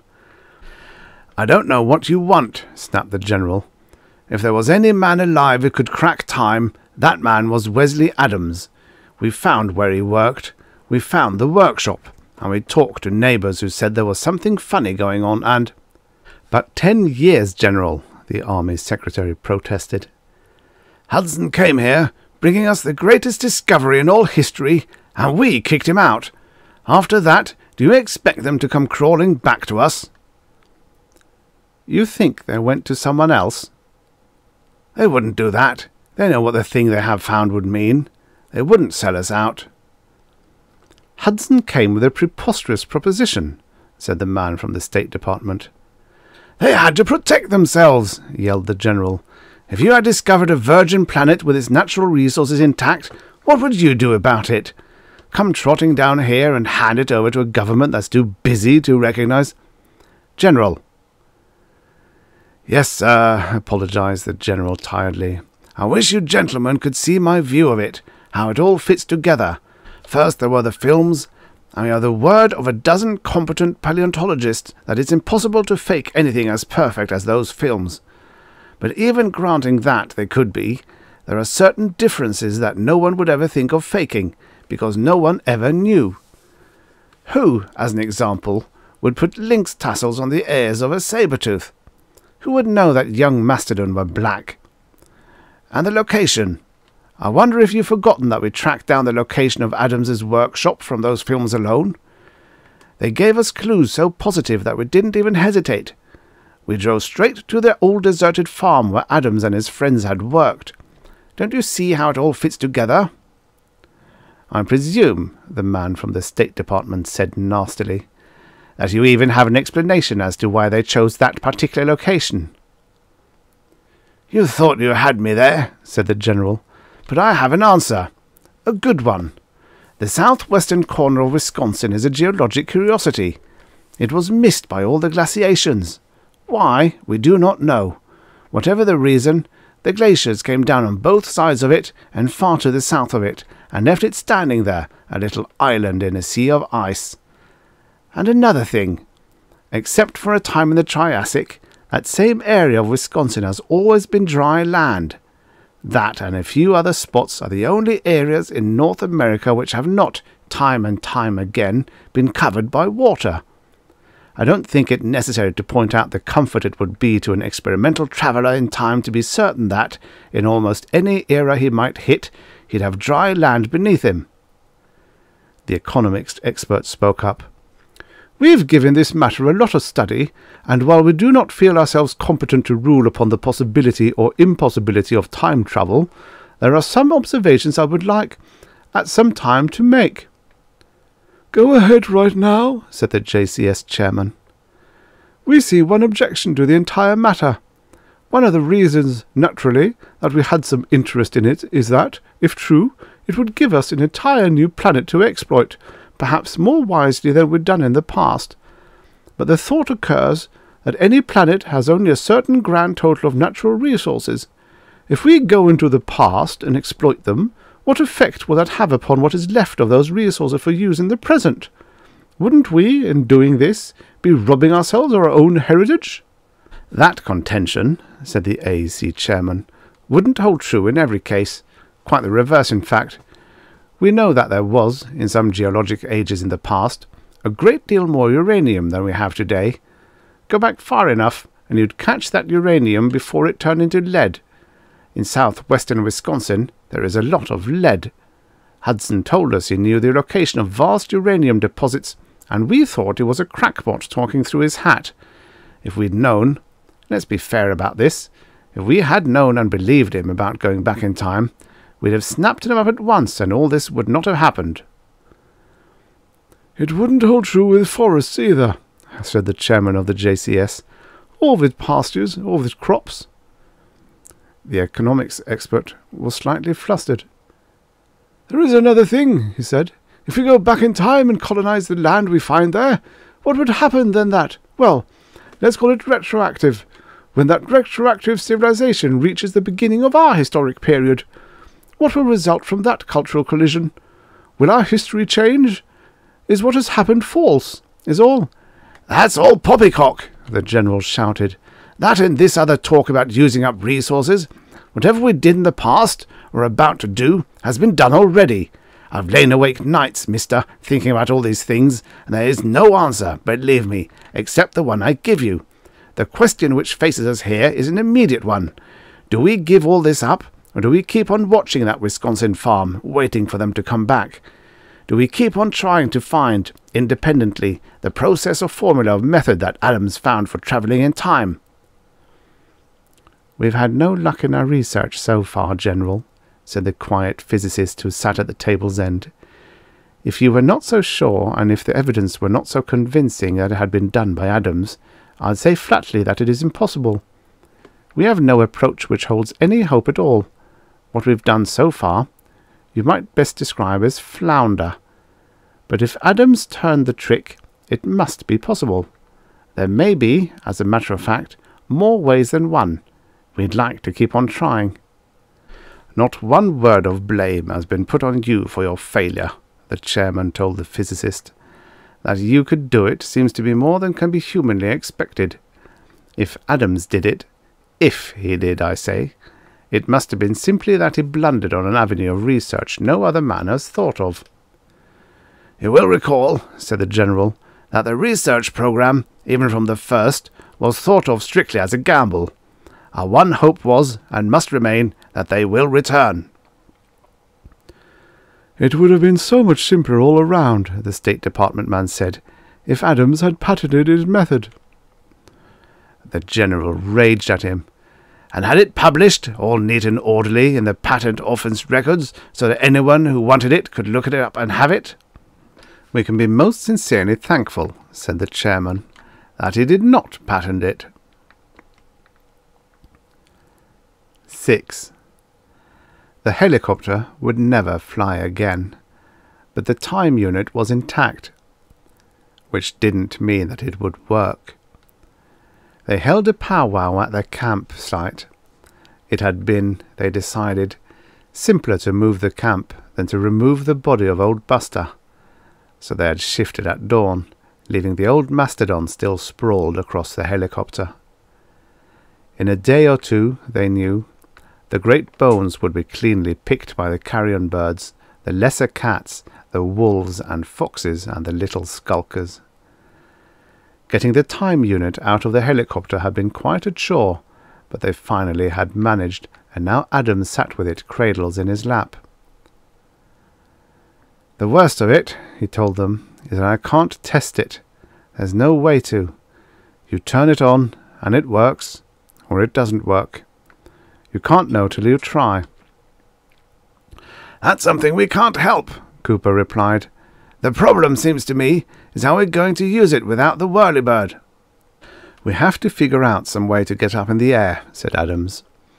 "We don't want to take the chance of going up into 20th century and arriving there about 6 feet underground." "Common sense, so that we should be higher here than up ahead," Hudson pointed out. "These hills have stood here since Jurassic times. They probably were a good deal higher then and have weathered down. That weathering still should be going on, so we should be higher here than in the 20th century. Not much, perhaps, but higher." "Did anyone ever notice what the altimeter read?" asked Cooper. "I don't believe I did," Adams admitted. "It wouldn't tell you anyhow," Hudson declared. "It would just give a height then and now. And we were moving, remember. And what about air pockets and relative atmosphere density and all the rest?" Cooper looked as discouraged as Hudson felt. "How does this sound?" asked Adams. "We build a platform 12 feet high. That certainly should be enough to clear us, and yet small enough to stay within the range of the unit's force field." "And what if we're 2 feet higher here?" Hudson pointed out. "A fall of 14 feet wouldn't kill a man unless he's plain unlucky." "It might break some bones." "So it might break some bones. You want to stay here or take a chance on a broken leg?" "All right, if you put it that way. A platform, you say. A platform out of what?" "Timber. There's lots of it. We'll just go out and cut some logs." "A 12-foot log is heavy, and how are we going to get that bigger log uphill?" "We drag it." "We try to, you mean?" "Maybe we could fix up a cart," said Adams after thinking a moment. "Out of what?" Cooper asked. "Rollers, maybe. We could cut some and roll the logs up here." "That would work on level ground," Hudson said. "It wouldn't work to roll a log uphill. It would get away from us. Someone might get killed." "The logs would have to be longer than 12 feet anyhow," Cooper put in. "You'd have to set them in a hole, and that takes away some footage." "Why not the tripod principle?" Hudson offered. "Fasten 3 logs at the top and raise them." "That's a gin pole, a primitive derrick. It'd still have to be longer than 12 feet, 15, 16 maybe. And how are we going to hoist 3 16-foot logs? We'd need a block and tackle." "There's another thing," said Cooper. "Part of those logs might be just beyond the effective range of the force field. Part of them would have to, mind you, move in time, and part couldn't. That would set up a stress." "Another thing about it," added Hudson, "is that we'd travel with the logs. I don't want to come out in another time with a bunch of logs flying all around me." "Cheer up," Adams told them. "Maybe the unit won't work anyhow." 7. The General sat alone in his office and held his head between his hands. "The fools," he thought. "The goddamn knuckle-headed fools. Why couldn't they see it as clearly as he did? For 15 years now, as head of Project Mastodon, he had lived with it night and day, and he could see all the possibilities as clearly as if they had been actual fact. Not military possibilities alone, although as a military man he naturally would think of those first. The hidden bases, for example, located within the very strongholds of potential enemies, within, yet centuries removed in time. Many centuries removed, and only seconds distant. He could see it all. The materialization of the fleets, the swift, devastating blow, then the instantaneous retreat into the fastness of the past. Terrific destruction, but not a ship lost, nor a man. Except that if you had the bases, you need never strike the blow. If you had the bases, and let the enemy know you had them, there would never be the provocation. And on the home front, you'd have air raid shelters that would be effective. You'd evacuate your population not in space, but time. You'd have the sure and absolute defense against any kind of bombing, fission, fusion, bacteriological or whatever else the labs had in stock. And if the worst should come, which it never would with a setup like that, you'd have a place to which the entire nation could retreat, leaving to the enemy the empty, blasted cities and the lethally dusted countryside. Sanctuary. That had been what Hudson had offered the then Secretary of State 15 years ago. And the idiot had frozen up with the insult of it, and had Hudson thrown out. And if war did not come, think of the living space and the vast new opportunities, not the least of which would be the opportunity to achieve peaceful living in a virgin world, where the old hatreds would slough off and new concepts have a chance to grow. He wondered where they were, those three who had gone back into time. Dead perhaps, run down by a mastodon, or stalked by tigers, or maybe done in by warlike tribesmen. Nah, he kept forgetting there weren't any in that era. Or trapped in time, unable to get back, condemned to exile in an alien time. Or maybe, he thought, just plain disgusted, and he couldn't blame them if they were. Or maybe, let's be fantastic about this, sneaking in colonists from some place other than the watched Wisconsin farm, building up in actuality the nation they had claimed to be. They had to get back to the present soon, or Project Mastodon would be killed entirely. Already the research program had been halted, and if something didn't happen quickly, the watch that was kept on the Wisconsin farm would be called off. "And if they do that," said the general, "I know just what I'll do." He got up and strode around the room. "By God," he said, "I'll show 'em." 8. It had taken 10 full days of back-breaking work to build the pyramid. They hauled the rocks from the creek bed half a mile away and had piled them, stone by rolling stone, to the height of a full 12 feet. It took a lot of rocks and a lot of patience, for as the pyramid went up, the base naturally kept broadening out. But now all was finally ready. Hudson sat before the burnt-out campfire and held his blistered hands before him. It should work, he thought, better than the logs, and less dangerous. Grab a handful of sand. Some trickled back between your fingers, but most stayed in your grasp. That was the principle of the pyramid of stones. When, and if, the time machine should work, most of the rocks would go along. Those that didn't go would simply trickle out and do no harm. There'd be no stress or strain to upset the working of the force field. And if the time unit didn't work, or if it did, this was the end of the dream, thought Hudson, no matter how you looked at it. For even if they did get back to the 20th century, there would be no money, and with the film lost and no other taken to replace it, they'd have no proof they had travelled back beyond the dawn of history, back almost to the dawn of man. Although how far you travelled would have no significance. An hour or 1,000,000 years would be all the same. If you could span the hour, you could span the 1,000,000 years. And if you could go back the 1,000,000 years, it was within your power to go back to the first tick of eternity, the first stir of time across the face of emptiness and nothingness, back to that initial instant when nothing as yet had happened, or been planned, or thought, when all the vastness of the universe was a new slate waiting the first chalk stroke of destiny. Another helicopter would cost $30,000, and they didn't even have the money to buy the tractor that they needed to build the stockade. There was no way to borrow.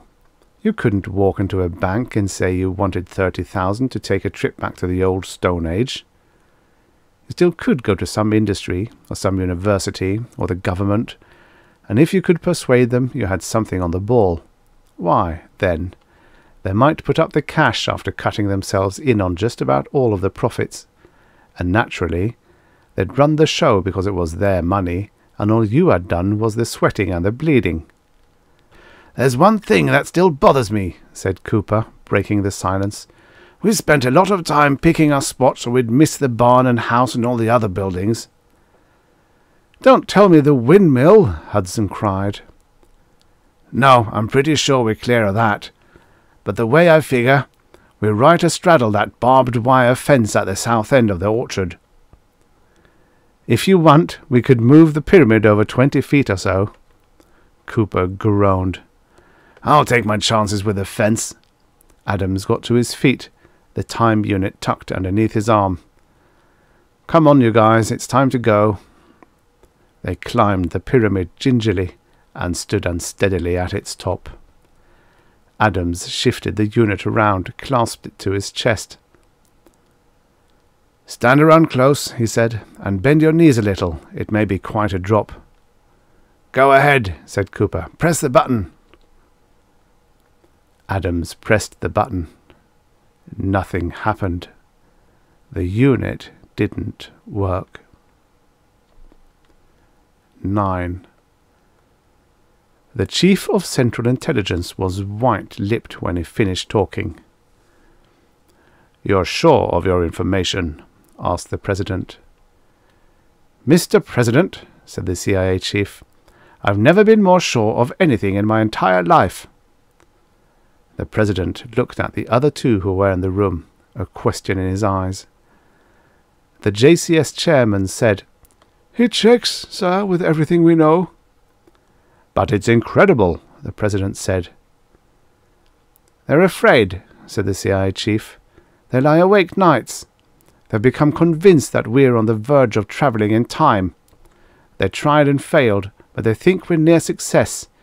To their way of thinking, they've got to hit us now or never, because once we actually get time travel, they know their number's up."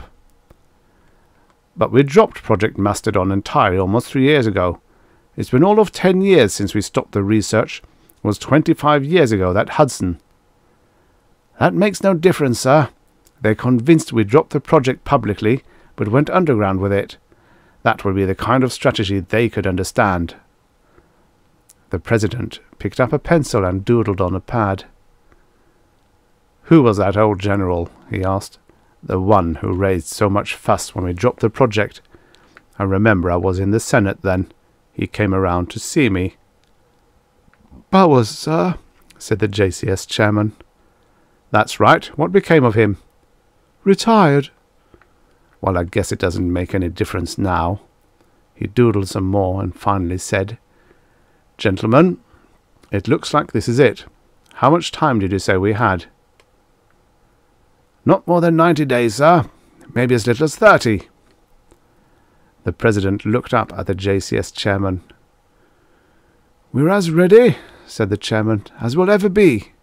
We can handle them, I think. There will, of course, be some—" "I know," said the President.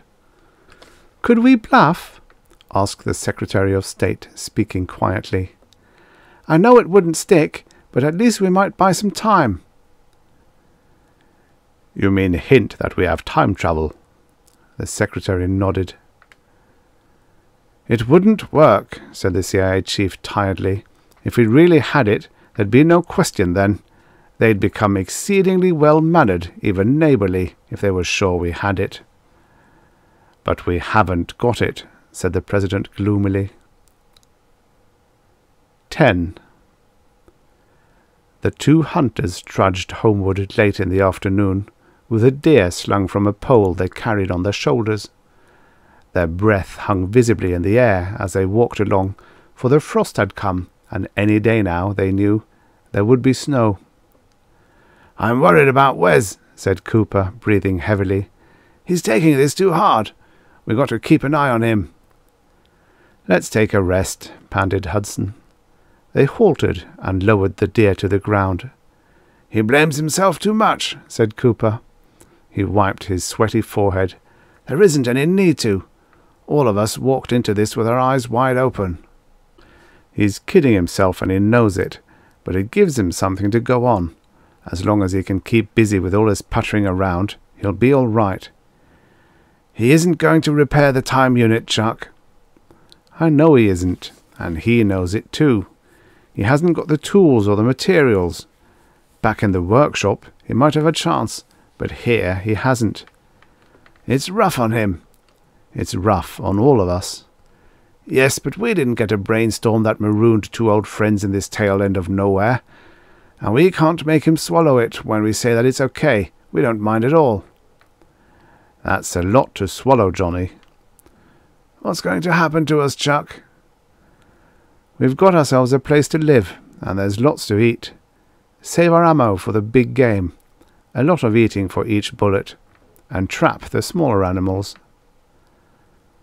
"I'm wondering what will happen when the flour and all the other stuff is gone.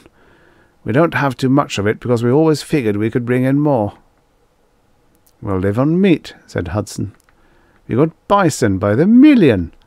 The Plains Indians lived on them alone, and in the spring we'll find roots, and in the summer berries, and in the fall we'll harvest a half-dozen kind of nuts."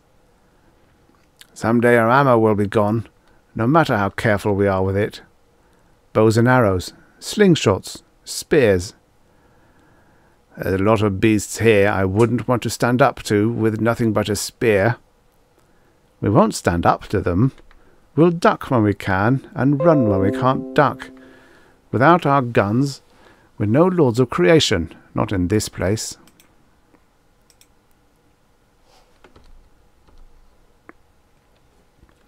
"We won't stand up to them. We'll duck when we can, and run when we can't duck.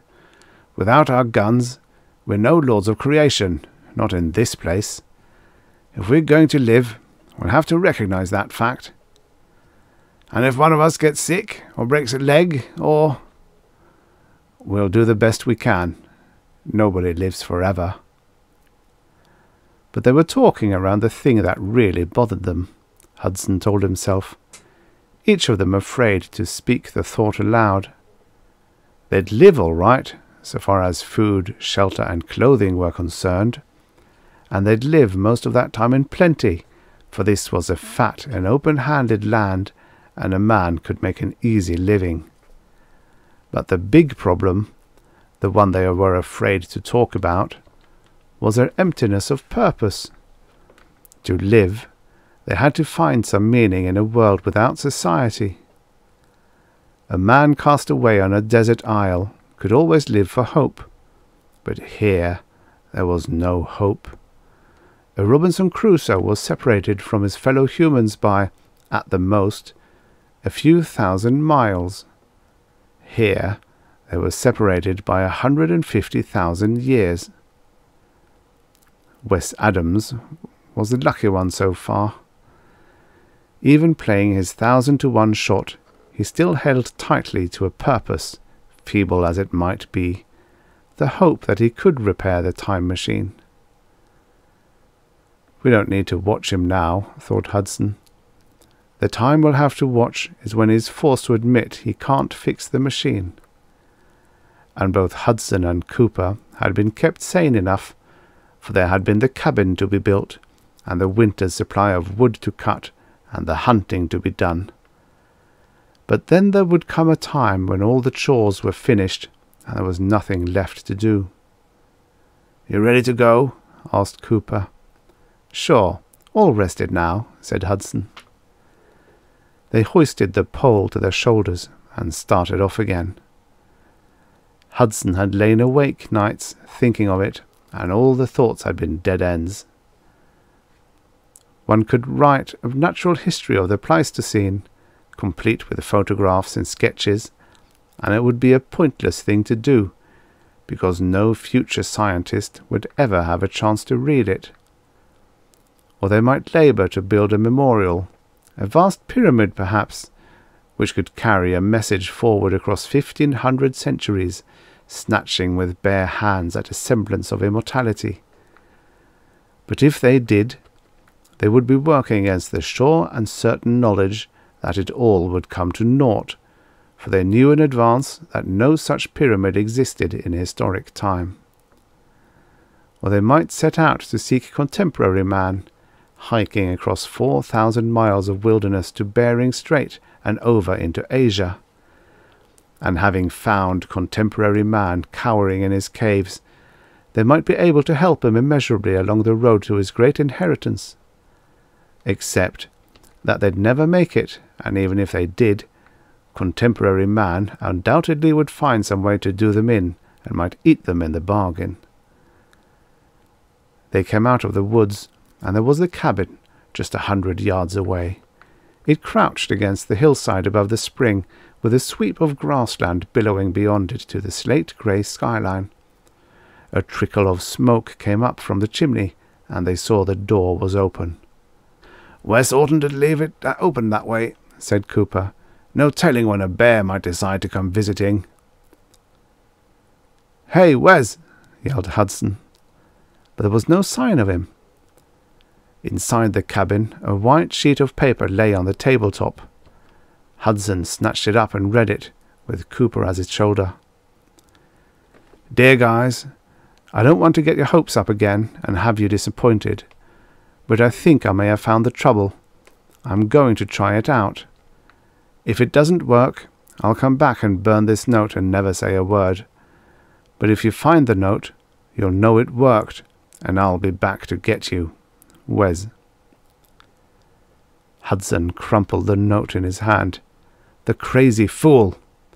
"He's gone off his rocker," Cooper said. "He just thought—" The same thought struck them both, and they bolted for the door. At the corner of the cabin they skidded to a halt and stood there, staring at the ridge above them. The pyramid of rocks they'd built 2 months ago was gone. 11. The crash brought General Leslie Bowers, retired, up out of bed, about 2 feet out of bed, old muscles tense, white moustache bristling. Even at his age, the General was a man of action.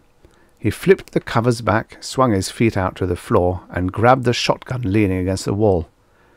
Muttering, he blundered out of the bedroom, marched across the dining room, and charged into the kitchen.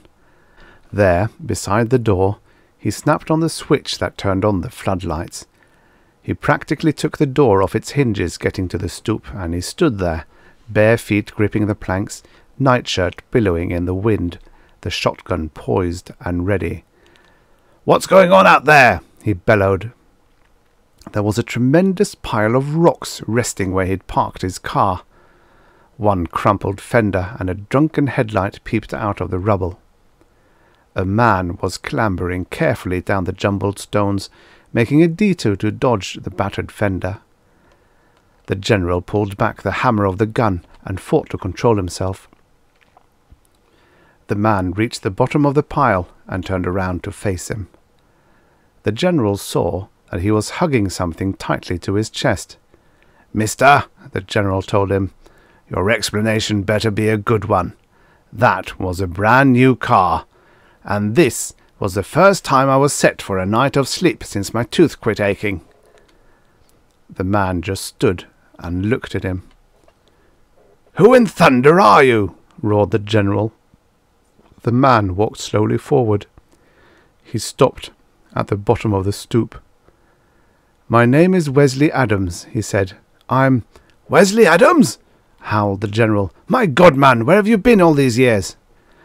"Well, I don't imagine you'll believe me, but the fact is—" "We've been waiting for you for 25 long years. Or rather, I've been waiting for you.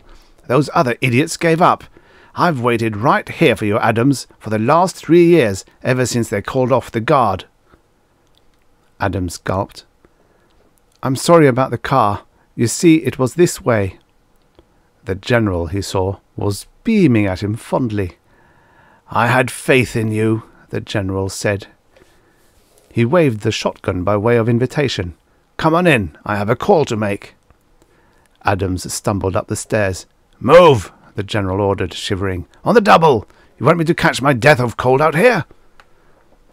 Inside, he fumbled for the lights and turned them on. He laid the shotgun across the kitchen table and picked up the telephone. "Give me the White House at Washington," he said. "Yes, I said the White House. The President? Naturally, he's the one I want to talk to. Yes, it's all right. He won't mind that I'm calling him." "Sir?" said Adams tentatively. The general looked up. "What is it, Adams? Go ahead and say it." "Did you say 25 years? "That's what I said. What were you doing all that time?" Adams grasped the table and hung on. "But it wasn't." "Yes," said the general to the operator. "Yes, I'll wait." He held his hand over the receiver and looked inquiringly at Adams. "I imagine you'll want the same terms as before." "Terms?" "Sure. Recognition. Point for aid. Defense Pact." I suppose so," Adams said. "You got these saps across the barrel," the general told him happily. "You can get anything you want. You rate it too after what you've done and the bonehead treatment you got, but especially for not sailing out." 12.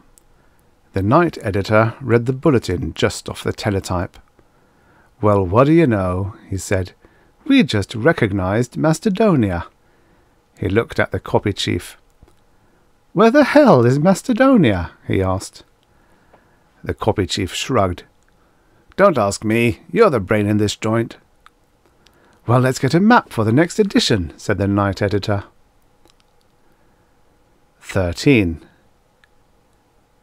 Tabby, the saber-tooth, dabbed playfully at Cooper with his mighty paw. Cooper kicked him in the ribs, an equally playful gesture. Tabby snarled at him. "Show your teeth at me, will you?" said Cooper. "Raised you from a kitten, and that's a gratitude you show. Do it just once more, and I'll belt you in the chops." Tabby lay down blissfully and began to wash his face. "Some day," warned Hudson, "that cat will miss a meal, and that's the day you're it." "Gentle as a dove," Cooper assured him. "Wouldn't hurt a fly." "Well, one thing about it. Nothing dares to bother us with that monstrosity around. Best watchdog there ever was. Got to have something to guard all this stuff we got. When Wes gets back, we'll be millionaires. All those furs and ginseng and the ivory." "If he gets back." "He'll be back. Quit your worrying." "But it's been 5 years," Hudson protested. "He'll be back. Something happened, that's all. He's probably working on it right now. Could be that he messed up the time setting when he repaired the unit, or it might have been knocked out of kilter when Buster hit the helicopter. That would take a while to fix. I don't worry that he won't come back. What I can't figure out is why did he go and leave us?" "I've told you," Hudson said. "He was afraid it wouldn't work." "There wasn't any need to be scared of that. We never would have laughed at him." "No, of course we wouldn't." "Then what was he scared of?" Cooper asked. "If the unit failed, and we knew it failed, Wes was afraid we'd try to make him see how hopeless and insane it was, and he knew we'd probably convince him, and then all his hope would be gone. And he wanted to hang on to that Johnny. He wanted to hang on to his hope, even when there wasn't any left." "That doesn't matter now," said Cooper. "What counts is that he'll come back. I can feel it in my bones." And here's another case, thought Hudson, of hope begging to be allowed to go on living. God, he thought, I wish I could be that blind. "Wes is working on it right now," said Cooper confidently. 14. He was, not he alone, but 1,000 others working desperately, knowing that the time was short, working not alone for 2 men trapped in time, but for the peace they had all dreamed about, that the whole world had yearned for through the ages. For to be of any use, It was imperative that they could zero in the time machines they meant to build as an artilleryman would zero in a battery of guns, that each time machine would take its occupants to the same instant of the past, that their operation would extend over the same period of time, to the exact second. It was a problem of control and calibration, starting with a prototype that was calibrated as its finest instrument for jumps of 50,000 years. Project Mastodon was finally underway.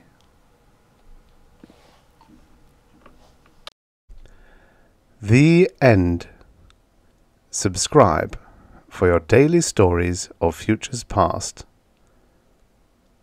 A new story every single day.